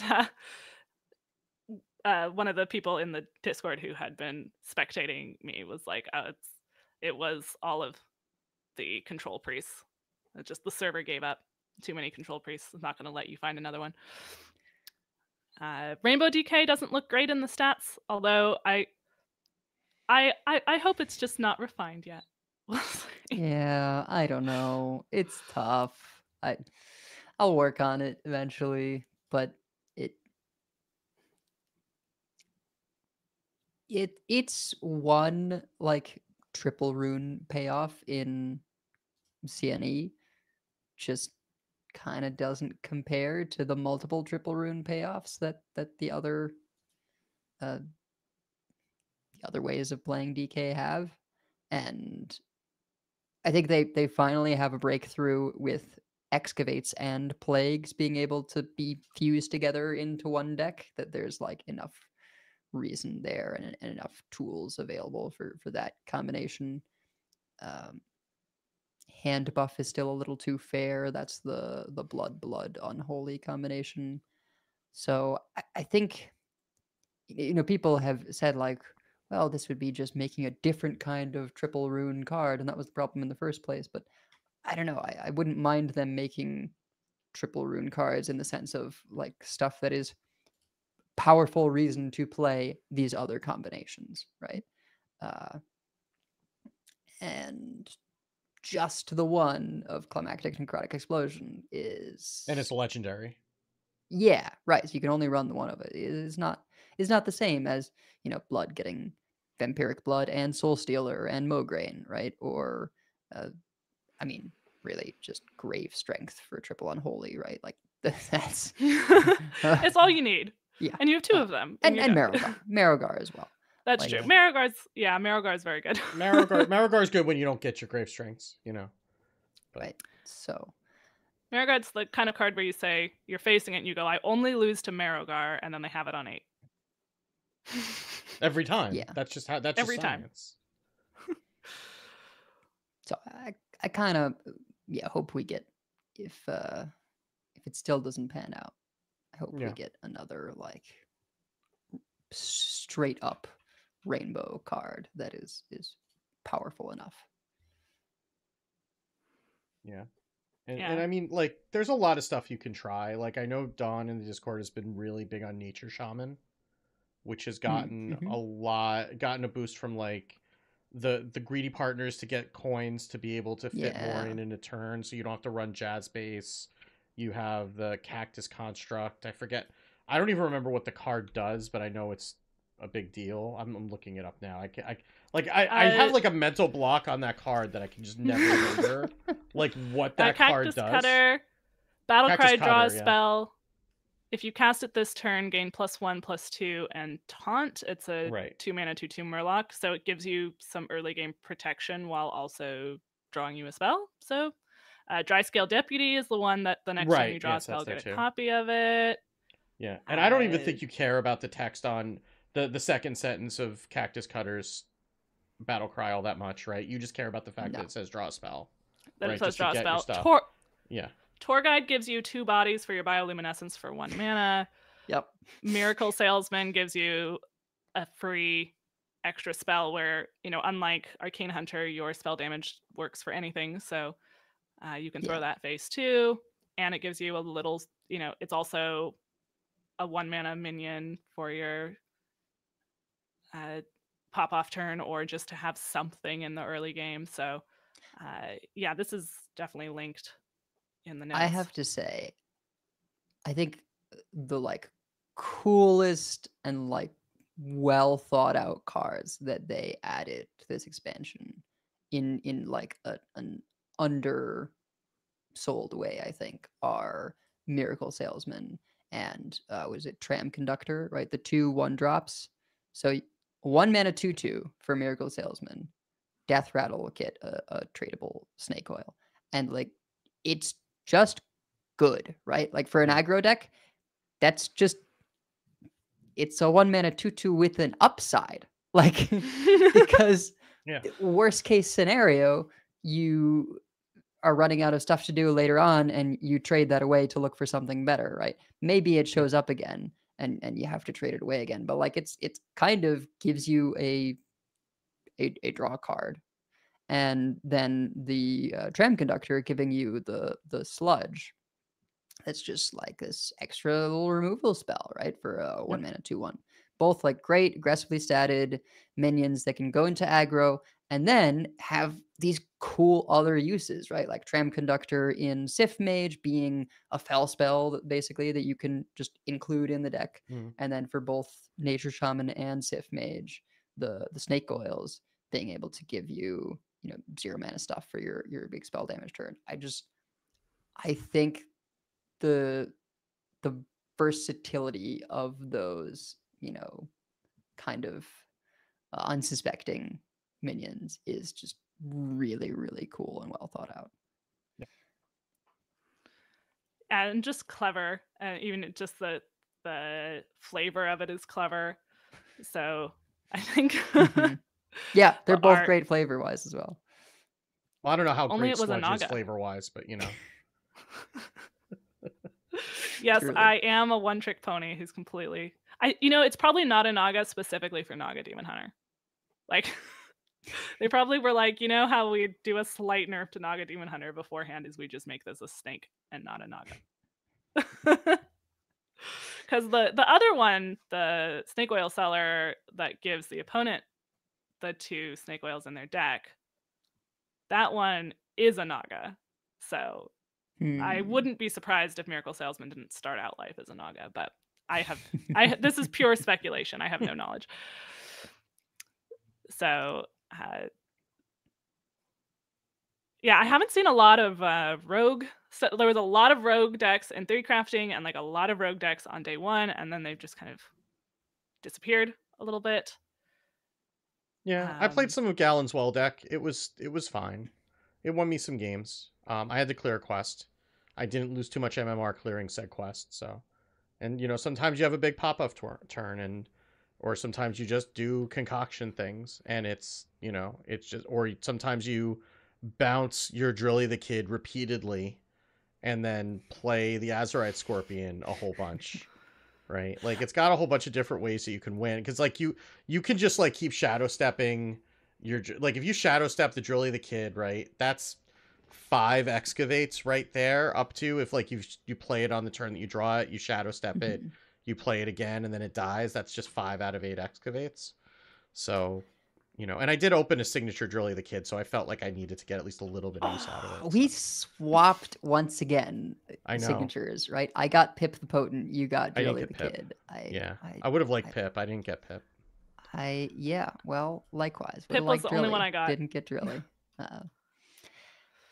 Yeah, I am confounded by Rogue's tier 4 excavate thing, because like Rogue has so many ways of adding cards to its hand right now that like you just can't do all of them at once, right? Like you're adding coins to your hand, you're adding concoctions to your hand, which then draw you cards. And like every time I've seen someone go really hard on excavates, they're just like, I can't, when am I ever going to play this reward? Because I just don't have hand space to get the spells off of it. So I feel like you would almost have to do a dedicated excavate deck that is like built to empty its hand to make space for the big play 8 free spells and hope they get you their turn. Like it just I don't clearly actually... you just need to generate a tome tampering, right? Like that's just the answer. yeah, I don't know, but it's just kind of funny, and to the point that like my Miracle Rogue deck, I ran the coin stuff and not Wishing Well, and the only excavate is Drilly the Kid because he's that good by himself, right? If you can get the first 3 stages and that's it, fabulous. Like you don't need the reward. And having a lot of coin generators is really powerful with the location and with Draka. So maybe I'm being petulant and I should include Wishing Well also, just so like you always have a payoff for the coins. But yeah, I'm surprised we have not seen more development on Miracle Rogue, and I do wonder if there will be a return to form later on in the Yeah. post Snake world. Yeah, I think the other thing is that like Blackrock drilling shovel is like actually the worst excavate, worse than Smokestack. It's just so bad. Wait. You're telling me it's worse than 3 mana execute excavate? At least that kills something sometimes. Like this is just like it's a worse version of your hero power that it's like basically 3 mana deal 1 damage excavate, because you're paying 1 mana for the weapon and then 2 mana for the hero power, and maybe you swing with it once before you do that, right? Like it's actually, I mean, I guess it's better than Smokestack because it can go face and it doesn't need to kill something, but like it's so bad, it's so awkward. When you top deck that, it feels terrible. Like, oh great, like especially when you've already excavated like 5-6 times. Like, I mean, you do need to get to 8, but it's also like, oh my god, like I have to play this and it just feels awful. Yeah. I don't know. I think they had to do something like that to some extent because Rogue has Shadow Step, so they could not give it a battle cry in class besides besides I'm Drilly, glad it right? sucks. Drilly is already insane with Shadow Step, and you can Shadow Step the Kobold Miner, right? So I think it's not a big deal. And again, I don't think you even really want to excavate more than the first 3. Yeah. Oh, I'm just noticing that someone had put, all right, that this was from yesterday, but I missed it. Donkey had a mech rogue with the coins and Wishing Well, because you do have Coppertail Snoop. It's true. Oh, that yeah. deck. It's probably the thinking. So, you know, mech rogue is a good deck. So what I like better is taking the mech rogue that I think maybe it was Glory, but I forget, it's been a while, had played, where you've got the 4 mana 4/4 Death Rattle card, the Scourge. Scourge Illusionist, yeah. Yeah, Scourge Illusionist. Yeah. That pulls 4/4 copy of a Death Rattle from your deck. You still have Mothership, and you just run Drilly. Like, that's it. Just add Drilly. It's a Death Rattle. So sometimes you'll get a free Drilly the Kid for 2 excavates. Great. Like, the excavate cards are just solid, that I think getting the possibility of like pulling Drilly, getting extra Drillies off that is worth it and good enough value that and it's a mech, right? So you're not really sacrificing anything. That is definitely clever. And I think that this list from Donkey is somewhat similar, of like instead of the Scourge Scourge Illusionist, we give ourselves some extra late game with the Well. They're actually running 777s, I guess, because that deck does just completely run out of cards. Oh god. Holy smokes. So 777s, if you already forgot, like I did and just looked up, is the 7 mana card, deal 7 damage to a minion, draw 7 cards. So no gear shift anymore then. No gear shift, no. Yeah.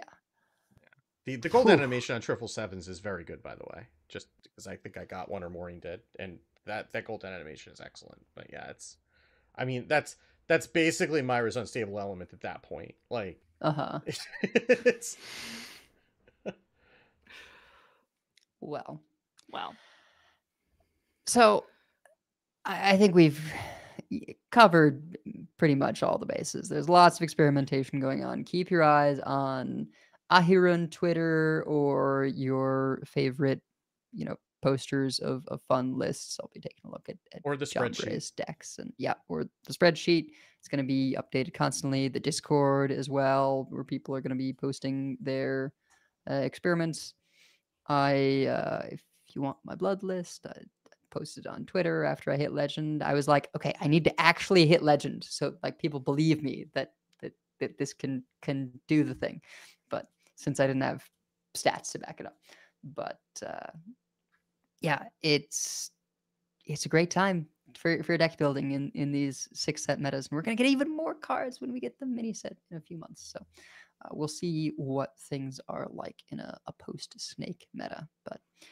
We have many folks we'd like to thank. Check out our thanks section on the website at coinconcede.com, where you can also find our contact info, our show notes, and our Patreon information. You can monetarily support our show at patreon.com/coinconcede. Join us every week live by following us on Twitch at twitch.coinconcede.com. Join our community chats in our Discord at discord.coinconcede.com, and write to our email at coinconcede@gmail.com. Follow us on Twitter at coinconcede, as well as like, share, and follow us on Facebook at facebook.com/coinconcede. If you'd like to see swag, head on over to our shop at shop.coinconcede.com. Big thanks to our producers, Number Theory, Crash, Beef Squatch, David P., Walu, Jeremy T., Battlecaps, Grumpy Monk, The Burger Cub, Kirk Regan, Forgiven One, Enraged Chicken, Grizzly Bear, and The Grand Arcanum.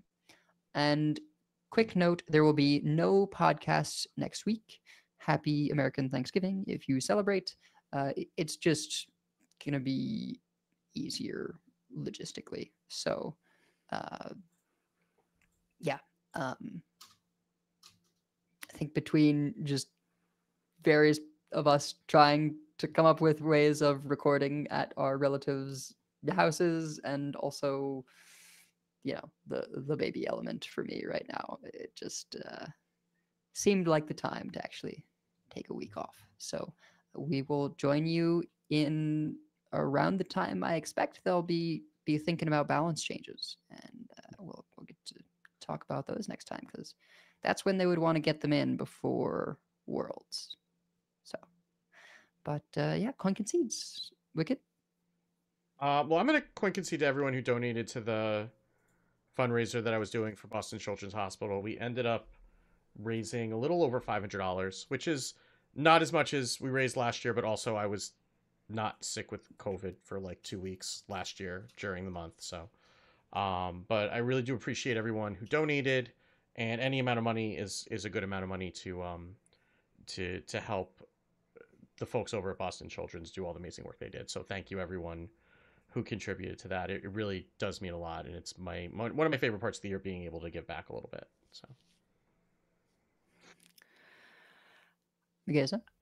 I will start with congratulations to Wild9 for taking the listener series crown for this expansions, and thank you to everyone who was able to finish out that top 8 just before the expansion launch.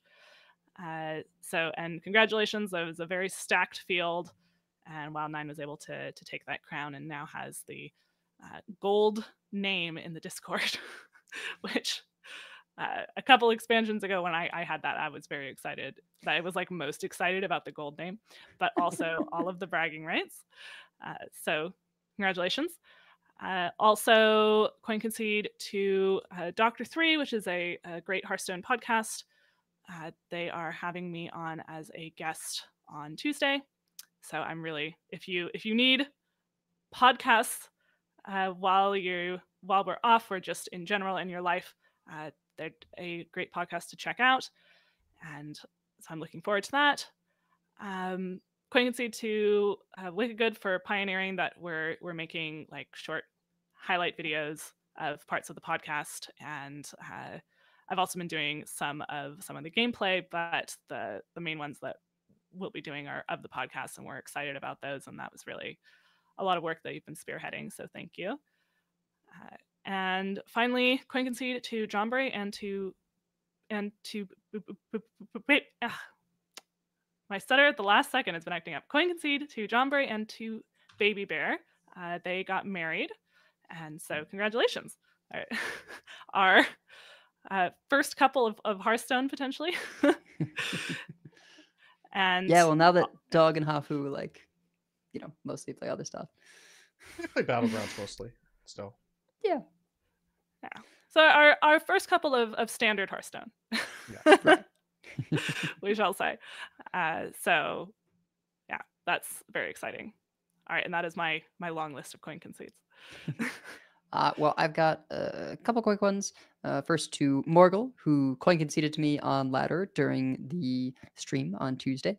and then to Pilot, who I faced earlier today, and I kind of had a suspicion it was not going to go well because Pilot was on Sif Mage, and that does not go great for my Highlander Blood DK. It's harder, I think, to disrupt that one with the Rat Theatar patchwork stuff.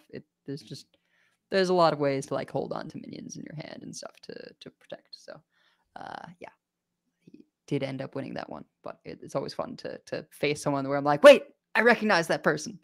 So Quick Concede to Pilot, and to both of you for, again, maybe I mentioned this last week, but yeah, just it's been so cool having you two take the initiative on this new content with the shorts.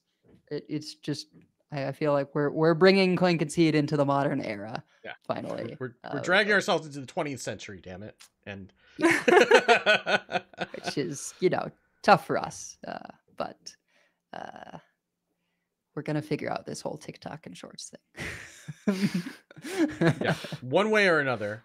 Like if I have to enlist my children to teach us how to use modern social media, so be it. We'll do it. But it actually works pretty well for podcasts, I think. Like, since we do record with video, just being able to take punchy lines and put them in a short so people can be like, oh, hey, I wonder what that's about, and maybe give the full show a listen.